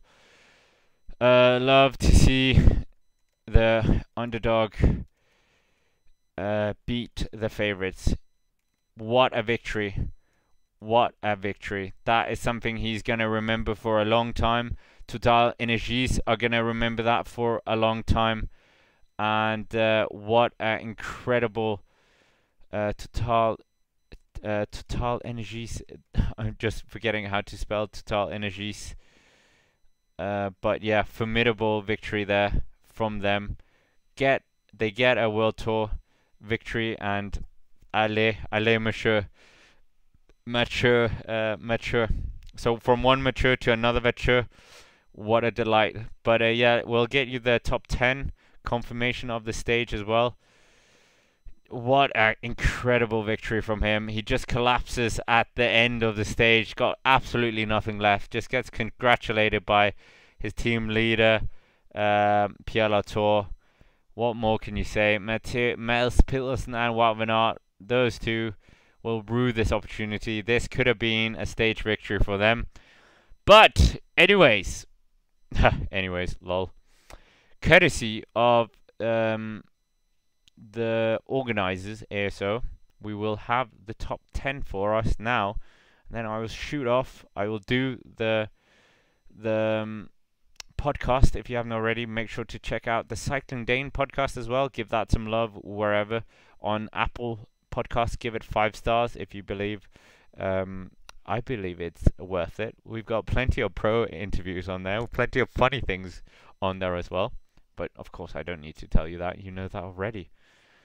So, top 10 stage of stage 6. Where did that actually disappear to? Top 10 of stage 6. Paris-Niza, the 80th edition. What a cracking little race that was.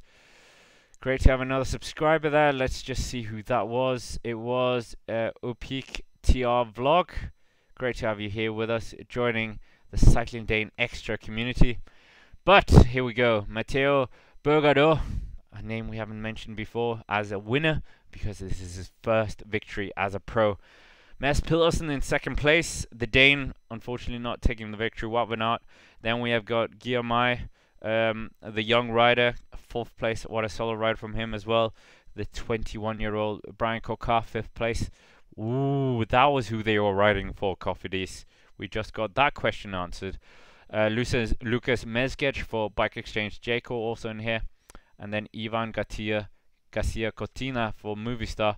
And then Dorian Godon, who we saw down, I believe, early on. Florent Senechal, then Quickstep Alpha Vinyl rider. And Lucas Masato, also for BNB. I think it was BNB. So that is very, very interesting to see what will happen in the next stages. Of course, let's just get up what's going to happen tomorrow to entice you to come back to the Cycling Dane Extra channel and sit here with me. I absolutely think it's incredible to have so many of you here on a channel that is fairly small compared to our main channel. But yeah, I thank every single one of you for coming and joining, checking out what's going on. I believe I will be alone tomorrow as well, as Ewan and Jack are unfortunately occupied. Well, maybe we can have Jack. I'll ask Jack and see if he wants to be a part of tomorrow's Queen stage.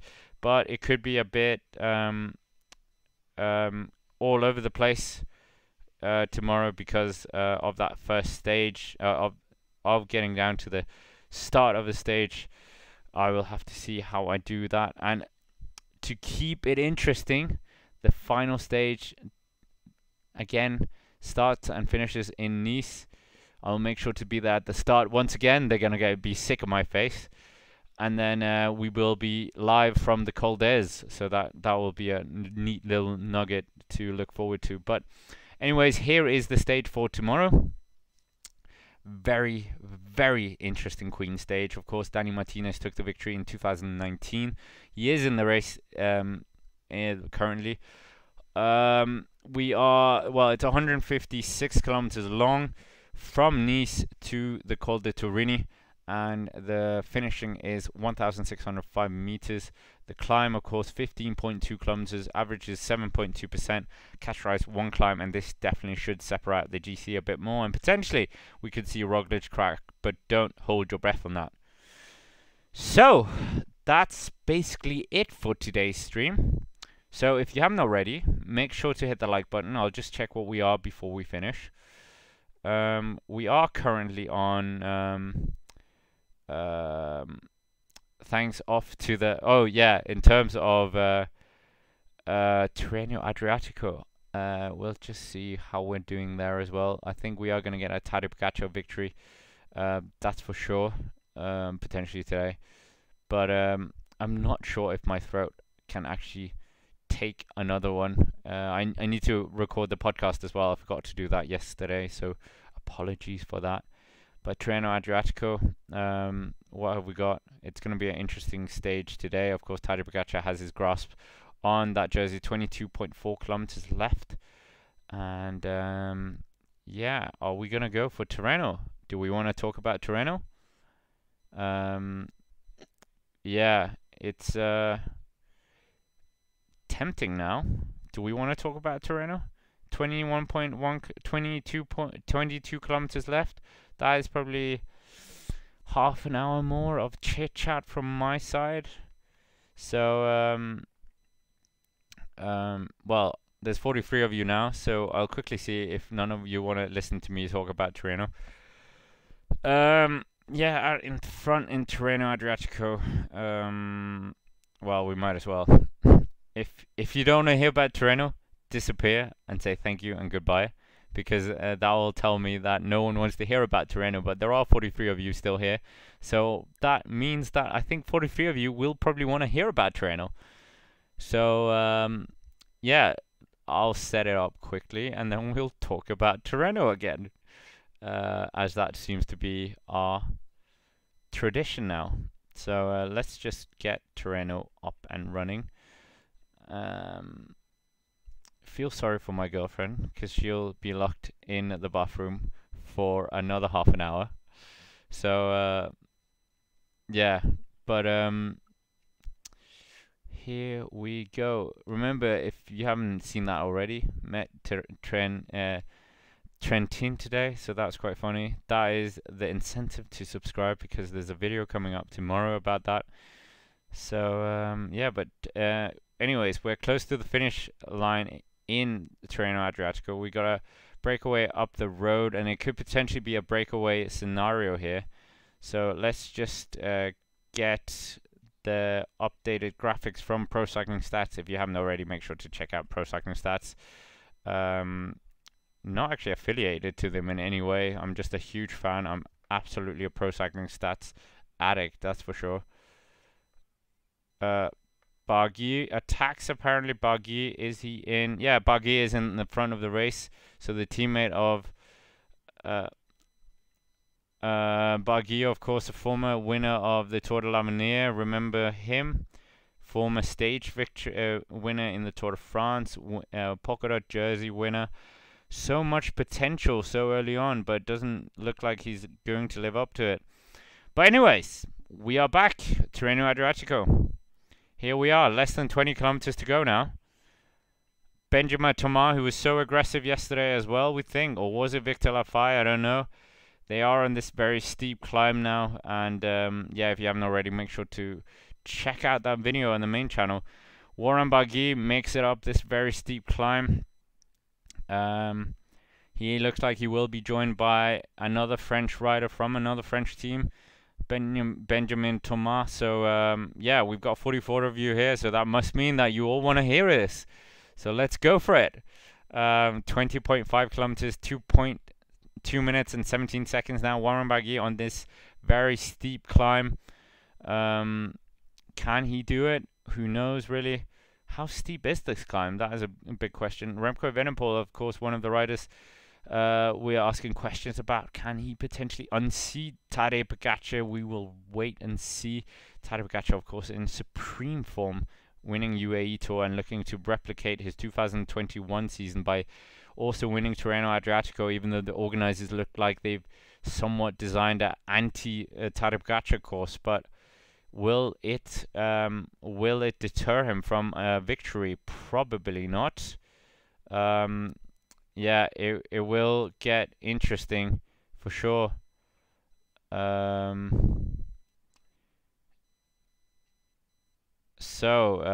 apologies to anyone who was hoping to disappear off, because it looks like we have got 20.3 kilometers, and Iolo Cometa are off the back with one of their riders.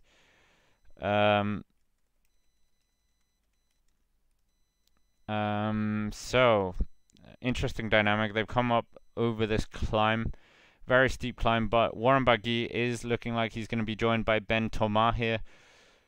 So that's going to be a good little duo here. He's waiting up. Can they go completely solid all out to try and keep away from this? Keep away from the peloton. And yeah, UAE team members, of course, controlling affairs in the peloton. Julian Philippe looking like he's going to move up. The world champion who lost out a bit. He could have been something, but ooh, this climb is doing so much damage to what potentially is a somewhat sleepy peloton. So yeah, that we're going to see some riders go out the back. Ben Swift, the national champion from Great Britain, is going out the back. So yeah, this is going to be interesting.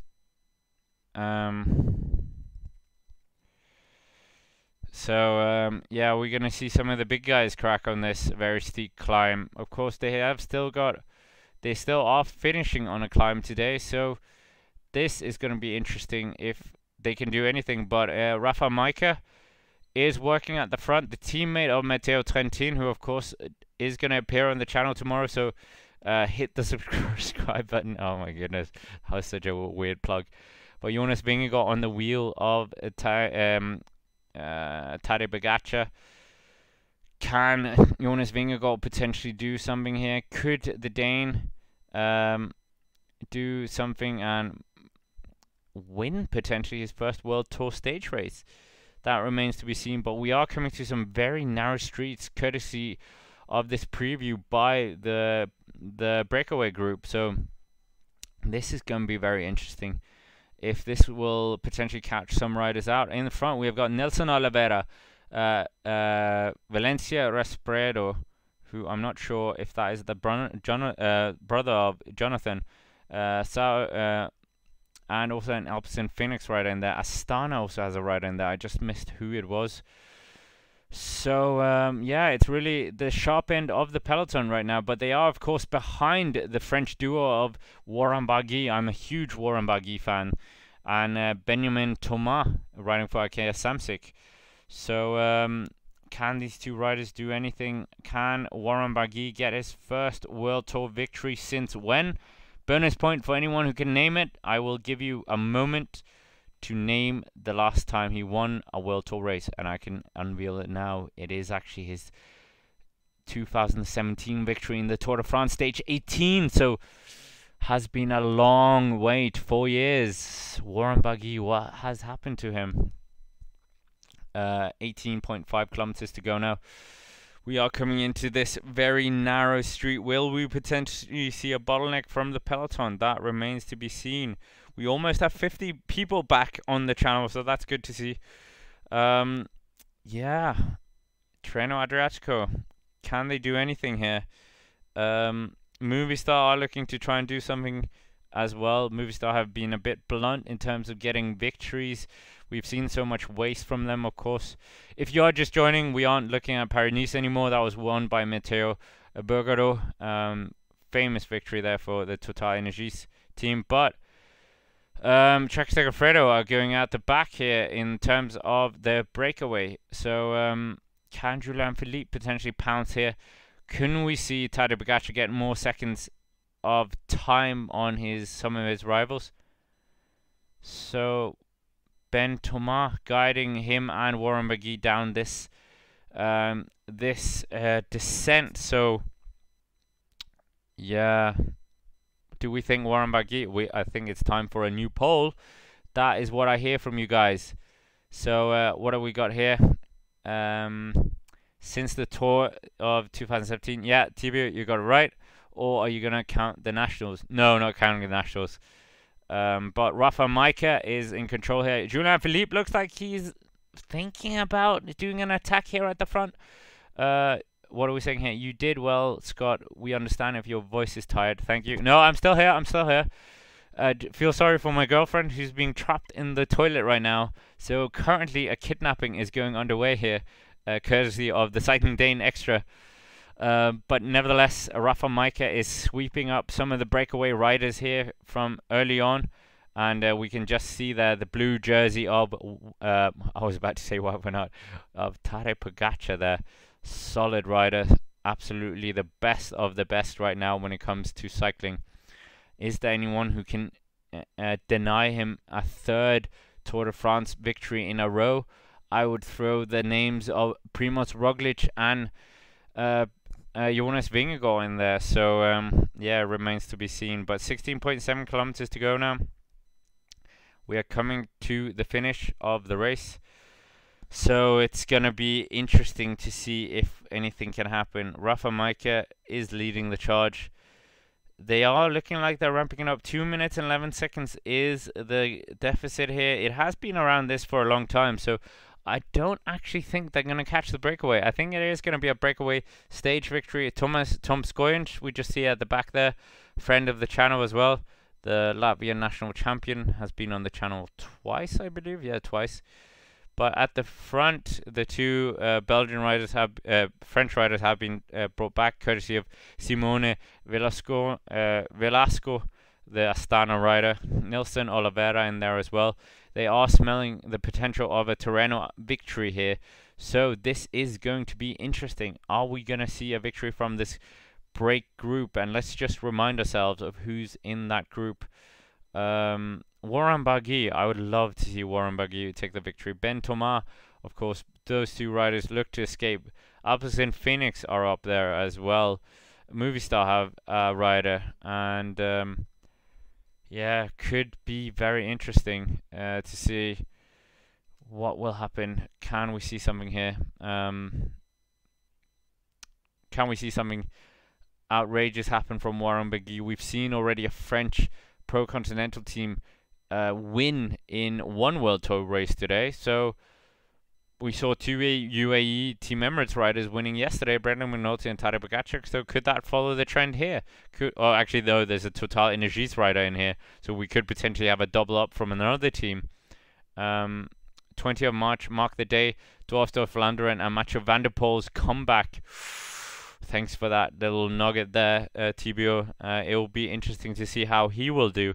40 of you here, so if you haven't already, hit the like button. Let's see if we can beat our 81 target. We're on currently 47, so we're 3 likes away from 50. And yeah, if you haven't already, smash that like button as more famous YouTubers would say. Let's try and get as close as we can to 1,000 subscribers before the Giro d'Italia. Yeah, we're on 571, so we've actually gone up by 16 since I started the stream. So, no, actually more. Nearly 20 subscribers increased there. So thanks to every single one of you who have subscribed to the channel so far. UAE Team Emirates are in control of the bunch. 13.7 kilometers to go. Still 2 minutes and 8 seconds. So we have to think this is going to be a stage victory for the bunch. So I think not the bunch, for the breakaway. So I think we should just show that in terms of our current poll as well, because our poll is far out of date right now. So I've ended the poll, and you glorious people have just taken us, this stream, our little community, up to 50 likes. And remember, I did say yesterday, yesterday, we are going to have a competition coming up. And oh, that's the dry throat. We are, well, actually I could get a bottle of water here. Bang! Like magic, bottle of water. We have got a competition coming up this week, if I can finish the video on the channel. Maybe it'll be ready. Maybe it'll be ready on Monday, actually. I think Monday is more realistic. So Monday, main channel, make sure to check out there, and we will have the competition there for sure. But anyways, 12.7 kilometers, 2 minutes and 7 seconds. Looks inevitable. It's going to be a breakaway victory here, and it's quite a big, big group here we have in this breakaway group. So it's going to be a big pick and choosing here. Who do I put in the poll? We have 7 riders in this. No, I think we have more, actually. I think because there's a Quickstep Alpha Vinyl rider in there as well. So this is going to be a hard choice. Valentin Ferron, who of course had a bit of an attack yesterday. It is Jonathan Respredo, the Colombian rider. Could we potentially see a Colombian victory here? But let's get some names in that poll so we can get some guessing, and we'll laugh at ourselves at the end of the stage, as always, or during sometimes for me. So great to have Sarah here as well, staying for the extra action. Great to have all of you, 41 of you staying here for Tirreno Adriatico. We're giving some love to Tirreno, and yeah, a lot of you have already subscribed today, so thank you for that, and hit the like button as well. So competition on Monday, that was the little plug. 11.4 kilometers to go, 2 minutes and 7 seconds. So it's all still to play for here in the group. Movistar at the front now, trying to get away with Nelson Oliveira, Portuguese rider who has of course tried to many times. Well, he's been such a solid, consistent time trial rider previously. So yeah, but anyways, me stopping getting distracted. Let's get this name of riders in the poll. I'm going to be a bit biased. Put Warren Barguil win the stage. I'm going to put Warren Barguil in there. Warren Barguil, Ben Thomas, because he was so active yesterday. Who is that Quickstep rider? Who is the Quickstep rider? I'll put the Quickstep rider in there because he looks quite well rested. And yeah, no, actually he's going out the back. Nelson Oliveira should be the other rider. Of course we only have 4 options, so oh, it's Ballerini. Ooh, no, I don't think he'll take it. It's Ballerini. But there you go, you've got your options now. Ben Thomas, Warren Barguil.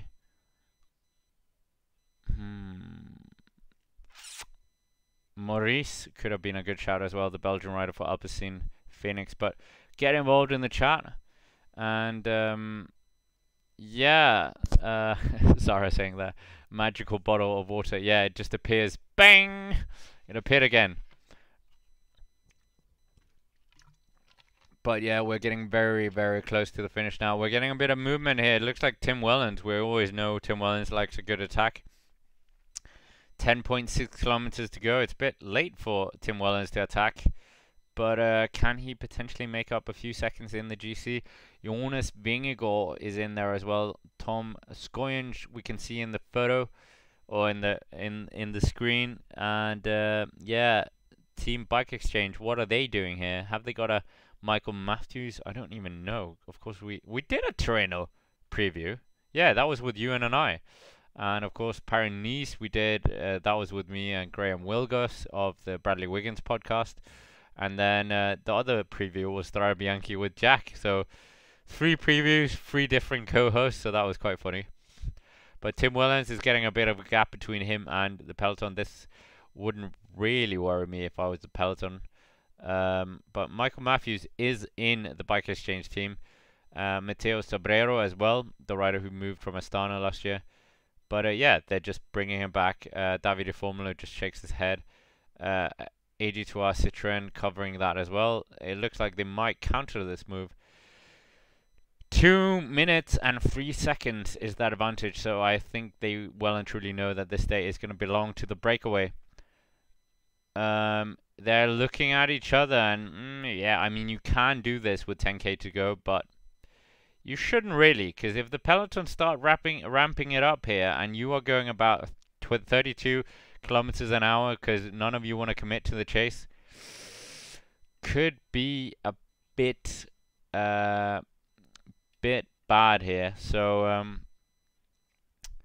yeah, we'll have to wait and see if what happens here. But it is a very good scenario for the breakaway riders, that's for sure. Iolo Cometa as well. Who is the Iolo Cometa rider? That is a question. What are we saying here? 11 riders to combat podiums. Yeah, that is true. Ricky's podium. Yeah, guys, if you haven't already, comment who you think is going to win or who your podium is going to be. I can comment as well. I think Warren Barguil will win. I hope. But Julien Philippe, is he missing an opportunity here? And yeah, shame really. So 9.5 kilometers to go, 1 minute and 54 seconds. So they've taken away 10 seconds already in the space of 500 meters. So this is why, like, they can't let up now. Valesco, the Italian rider, he looks like he is committing a bit to this very sluggish ride now. But Davide Ballerini has been distanced now. So I don't think the Quickstep Alpha Vinyl rider will feature here at the pointy end of the race victory. But still 9.4 kilometers to go. Still is fairly interesting to see what will actually happen out of this group. Yeah, we won't get the showdown between, or we could potentially, but not for the victory, between Jonas Vingegaard and Tadej Pogačar or Remco Evenepoel. But it looks like the Iolo Cometa rider is starting to suffer just in the back end of the group.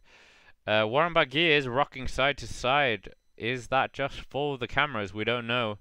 Or is he actually suffering?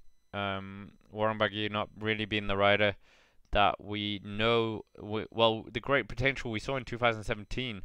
So that's a bit of a shame. But yeah, riding for Arkea Samsic now. He's been good service for Nairo Quintana in the past, but it looks like Valesco is just cranking the pace here, cranking it up here. Movie star Nelson Oliveira seems somewhat unfazed by this pace. 2 canyons with a Willia bike at the front end of the race now. Yeah, takers for race winners in terms of your our poll right now. What have we got? We got Ben Thomas, 38% of you, tied with 38% of you saying other. So if you put other, do let us know in the comments who you think is going to be that victory, that winner. So this is very, very interesting to see who of these riders. Of course, breakaways can always be a bit of a roll of the dice, and yeah, Alpes and Phoenix, they are looking to take a second Tirreno Adriatico victory this year. Of course, I think they took one in. Did they take one last year? Of course they did. They took two with Mathieu van der Poel. Was it two? Yeah, it was two. It was two. But no Mathieu van der Poel right now. They come to the top, crest the top of the climb. There's two Eolo Cometa riders in here. We're seeing double. There's two Eolo Cometa riders. So Eolo Cometa, what are you doing? You should be using your numbers here if you have the power. It is Vincenzo Albanese and Francesco Gavazzi. Gavazzi, I would call a bit more of a sprint. Well, I thought he was more of a sprint. Of course, he's ridden for Astana. He's ridden for Lampre. He's 37 years old. Taken 13 pro victories already. His last victory, although, was back in 2019. His last World Tour victory was back in 2011. So, yeah, 11 years ago. So that puts it in perspective, the drought. But Remco Evenepoel is attacking that move being marked by Tadej Pogačar and Jonas Vingegaard very hard. So, yeah, Tadej Pogačar and Jonas Vingegaard moving quickly onto Remco Evenepoel's wheel. So, excellent movement there from Remco Evenepoel. He gets a very elite trio here with himself, Jonas Vingegaard and Tadej Pogačar at the front of the race now. So, this has just put some blisters into the race. Will these three riders commit to this? Who knows? But 7.7 kilometers to go now. This is going to be interesting. Finally, we'll get a bit of action from the favourites group. We didn't see any action in Paris-Niza, which was a bit annoying. But 7.5 kilometers is all that we have for these riders. And Remco Evenepoel is driving it here. Jonas Vingegaard, what a move from him. He was latched onto anything that Tadej Pogačar did in the Tour de France last year. And he is definitely showing the marking duties like he did in the Tour of the Basque Country. So Jonas Vingegaard, we'll see. He's got formidable form already. Was he a bit caught out yesterday in where he was? We saw him just dragging back riders. But Remco Evenepoel versus Tadej Pogačar, round two, if you will. Well, not really, but another chapter to this very young rivalry, potentially. Theo Gegenhardt looks to drag these three riders back. He is one of the riders who's lost out here, the former Giro d'Italia winner. The Giro that many people said was Remco Evenepoel's, but Remco Evenepoel, of course, crashed in Il Lombardia. So at the front, we've got Theo Gegenhardt, no we haven't. Tadej Pogačar, Jonas Vingegaard, Gianluca Brambilla in this move as well. Jonas Vingegaard, Remco Evenepoel, three superstars of the respective nations. And yeah, this will be interesting. 6.4 kilometers to go for the break. And now we can see this is what happens. Don't look up. Don't look around, breakaway. Your lead has been cut in half in the last 4 kilometers. And now you've got the three best riders in the race roaring down the road. And this is not binding well for them. They'll have to do something. Warren Barguil, you have to lift the pace now. Ben Thomas, you have to leave the pace. The sports directors should be in the radio now saying, guys, you need to go. You need to go. You've got the three fastest riders in the race coming up the road. And you've got a peloton hunting as well. So this is not good, guys. This is not good. Oh. As I say that, Jonas Vingegaard, Remco Evenepoel and Tadej Pogačar missed the turning. They missed the turning. Oh, that's a shame. They went the wrong way. They went the wrong way on the road. So a bit of a shame there for the three that looked like they were going to get a huge advantage on the peloton. They've just turned the wrong way on the road. So they're going to wait for him. They're going to wait for them, I think. Yeah, what a odd situation there. The three riders just missing out on the wrong turning there. Jonas Vingegaard, Tadej Pogačar, and Remco Evenepoel. The three riders went the wrong way. So bit of a shame, really. I think they're just going to set up. Yeah, Tadej Pogačar, Jonas Vingegaard, they quickly join the favourites group there. But yeah, that advantage they had, nullified there. Completely nullified. What a... Yeah, that was weird. Very, very weird. We can all appreciate that little moment. But yeah, well, we digress. We turn our focus to the front of the race. Sarah voting for Jonas Vingegaard. Unfortunately, it's not going to be his day, it looks like.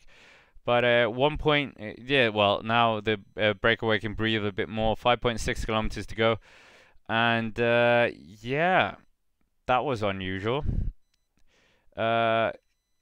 Humbled there by the wrong turn, but Tadej Pogačar, that extra adrenaline there is just kicking in for him. And yeah, they really need to up the pace here.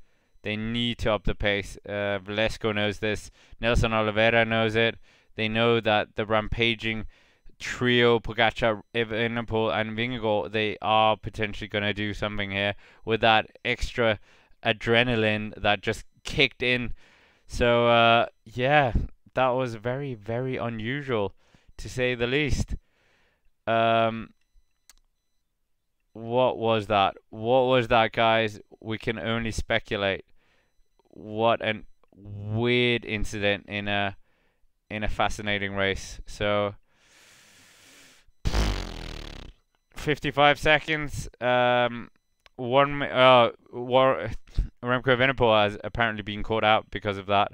He is 15 seconds down, so that's a shame if that's true. We don't want to see riders lose time for no reason, so that is going to be a bit of a shame if he loses time because of this. I hope they set up, because that's not really fair on Remco Evenepoel.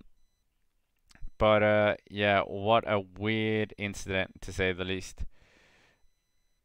You think it's going to be a normal finish to the race for the favorites group, and then that happens. But 4.4 kilometers to go now. The lead is down to 51 seconds here. There is a 15-second gap between now Remco Evenepoel and the main group. They are probably going to be playing the "it's a race" card.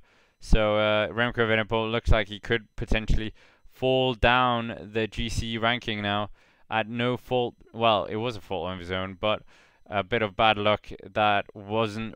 He isn't dropped because of racing, but yeah, that is a big shame. Big shame from Tirreno.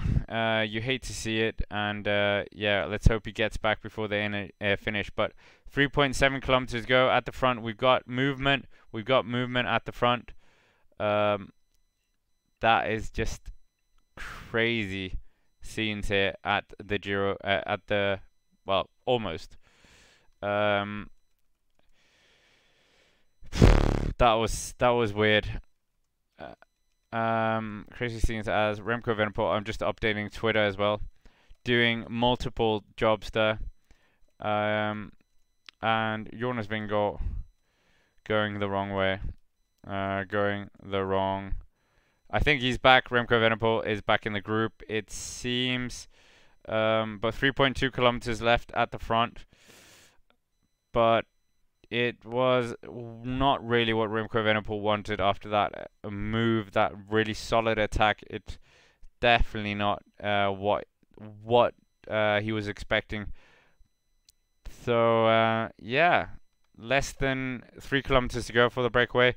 Warren Barguil is moving at the front here. Has he just been playing the poker game, not doing his work at the front, and really just doing his best there to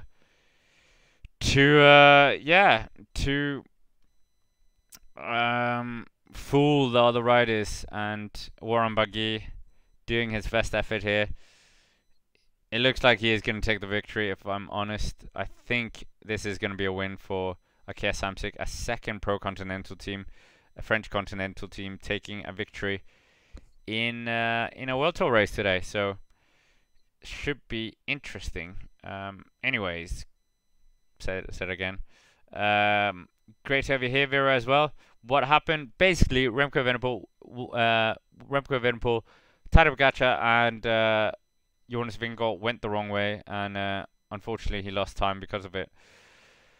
But anyways, 2.6 kilometers. Warren Barguil at the front. Ben Thomas is dropped well and truly, so he's not going to be doing anything. But Warren Barguil, the former Tour de l'Avenir winner, former Pocket Jersey winner in the Tour de France, is rolling back the years, and it looks like he's going to take a famous victory here. Absolutely formidable riding from him. Says 5 seconds of a lead, but it looks like it's going to be more. Barguil is going to take his first victory since 2017. Potentially he is on some good form. 2.5 kilometers. Simone Valesco and the Belgian rider are absolutely painted to the floor now. So it's not going to happen for these guys. It's going to be another Pro Continental French race victory. And yeah, what a solid ride from the Arkea Samsic star. Can he potentially have a solid season this year? It would be good to see. And yeah, if you haven't already, make sure to hit the like button, as Warren Barguil would tell you to do so. 2.3 kilometers, and all still to play for. That's for sure. Yeah, just crazy scenes, really. Crazy scenes. There, crazy scenes. If you want to see the clip of what happened in the to Remco Evenepoel and so forth, I implore you to go onto our Twitter. I'll share the link between you guys, and then you can see that. So yeah, I can't see the race just listening to Scott. Yeah, okay. So if you want to see the weird, bizarre clip that we saw, there you go. It's on the Twitter now. It'll probably be taken down later on, so enjoy it while it lasts. 1.9 kilometers to go. 1.8 kilometers to go for Warren Barguil. It looks like he's going to roll back the years. 23 seconds of an advantage now. It's going to be a famous victory for these guys. For Arkea Samsic. So, yeah. This will be good to see. But yeah, incredible, really. Incredible. So 1.5 kilometers to go. 1.4, 25 seconds, 1 minute to the favorites group. So that's kind of solidified. And yeah, it is what it is, really. It is what it is. And let's hope Remco Evenepoel isn't too angry about what happened today, and yeah, could do something here later on in the race. But Warren Barguil coming up to the finish, towards it, coming close to the last 1 kilometer. I am very fatigued now as well. I think you are as well. And another day of racing, but what a day it has been. And in terms of people who voted for Warren Barguil, 29% of you out of the 17 who have voted. We are how close to our goal? We still are missing. We're on 55, so if you haven't already, hit the like button. Get us up to that 81. Subscribe if you haven't already to the Cycling Dane Extra as well. Let's try and get as close as we can to 1,000 before the Giro d'Italia. Under the 1 kilometer to go banner, and yeah, it's been a long day.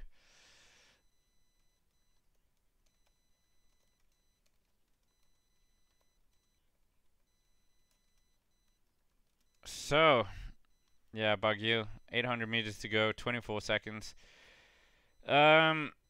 Yeah, it'll be a welcome victory, as we said. First World Tour victory since 2017, so it's been a long time in the wait for the former Tour de l'Avenir winner.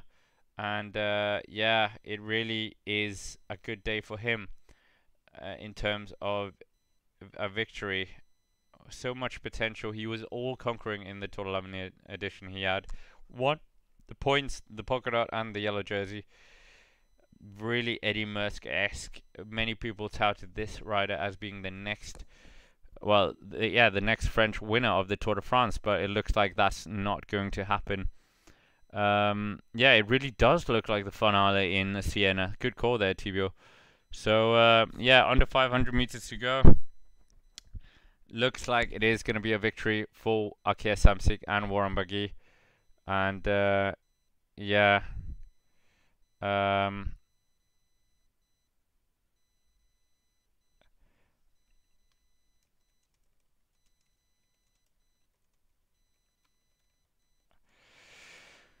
So, yeah, Warren Barguil, absolutely incredible here.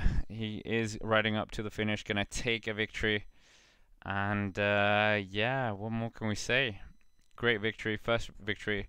But, yeah, Valeshko and the other riders are breathing down his neck. They are on 300. He looks back. It is going to be a victory for him.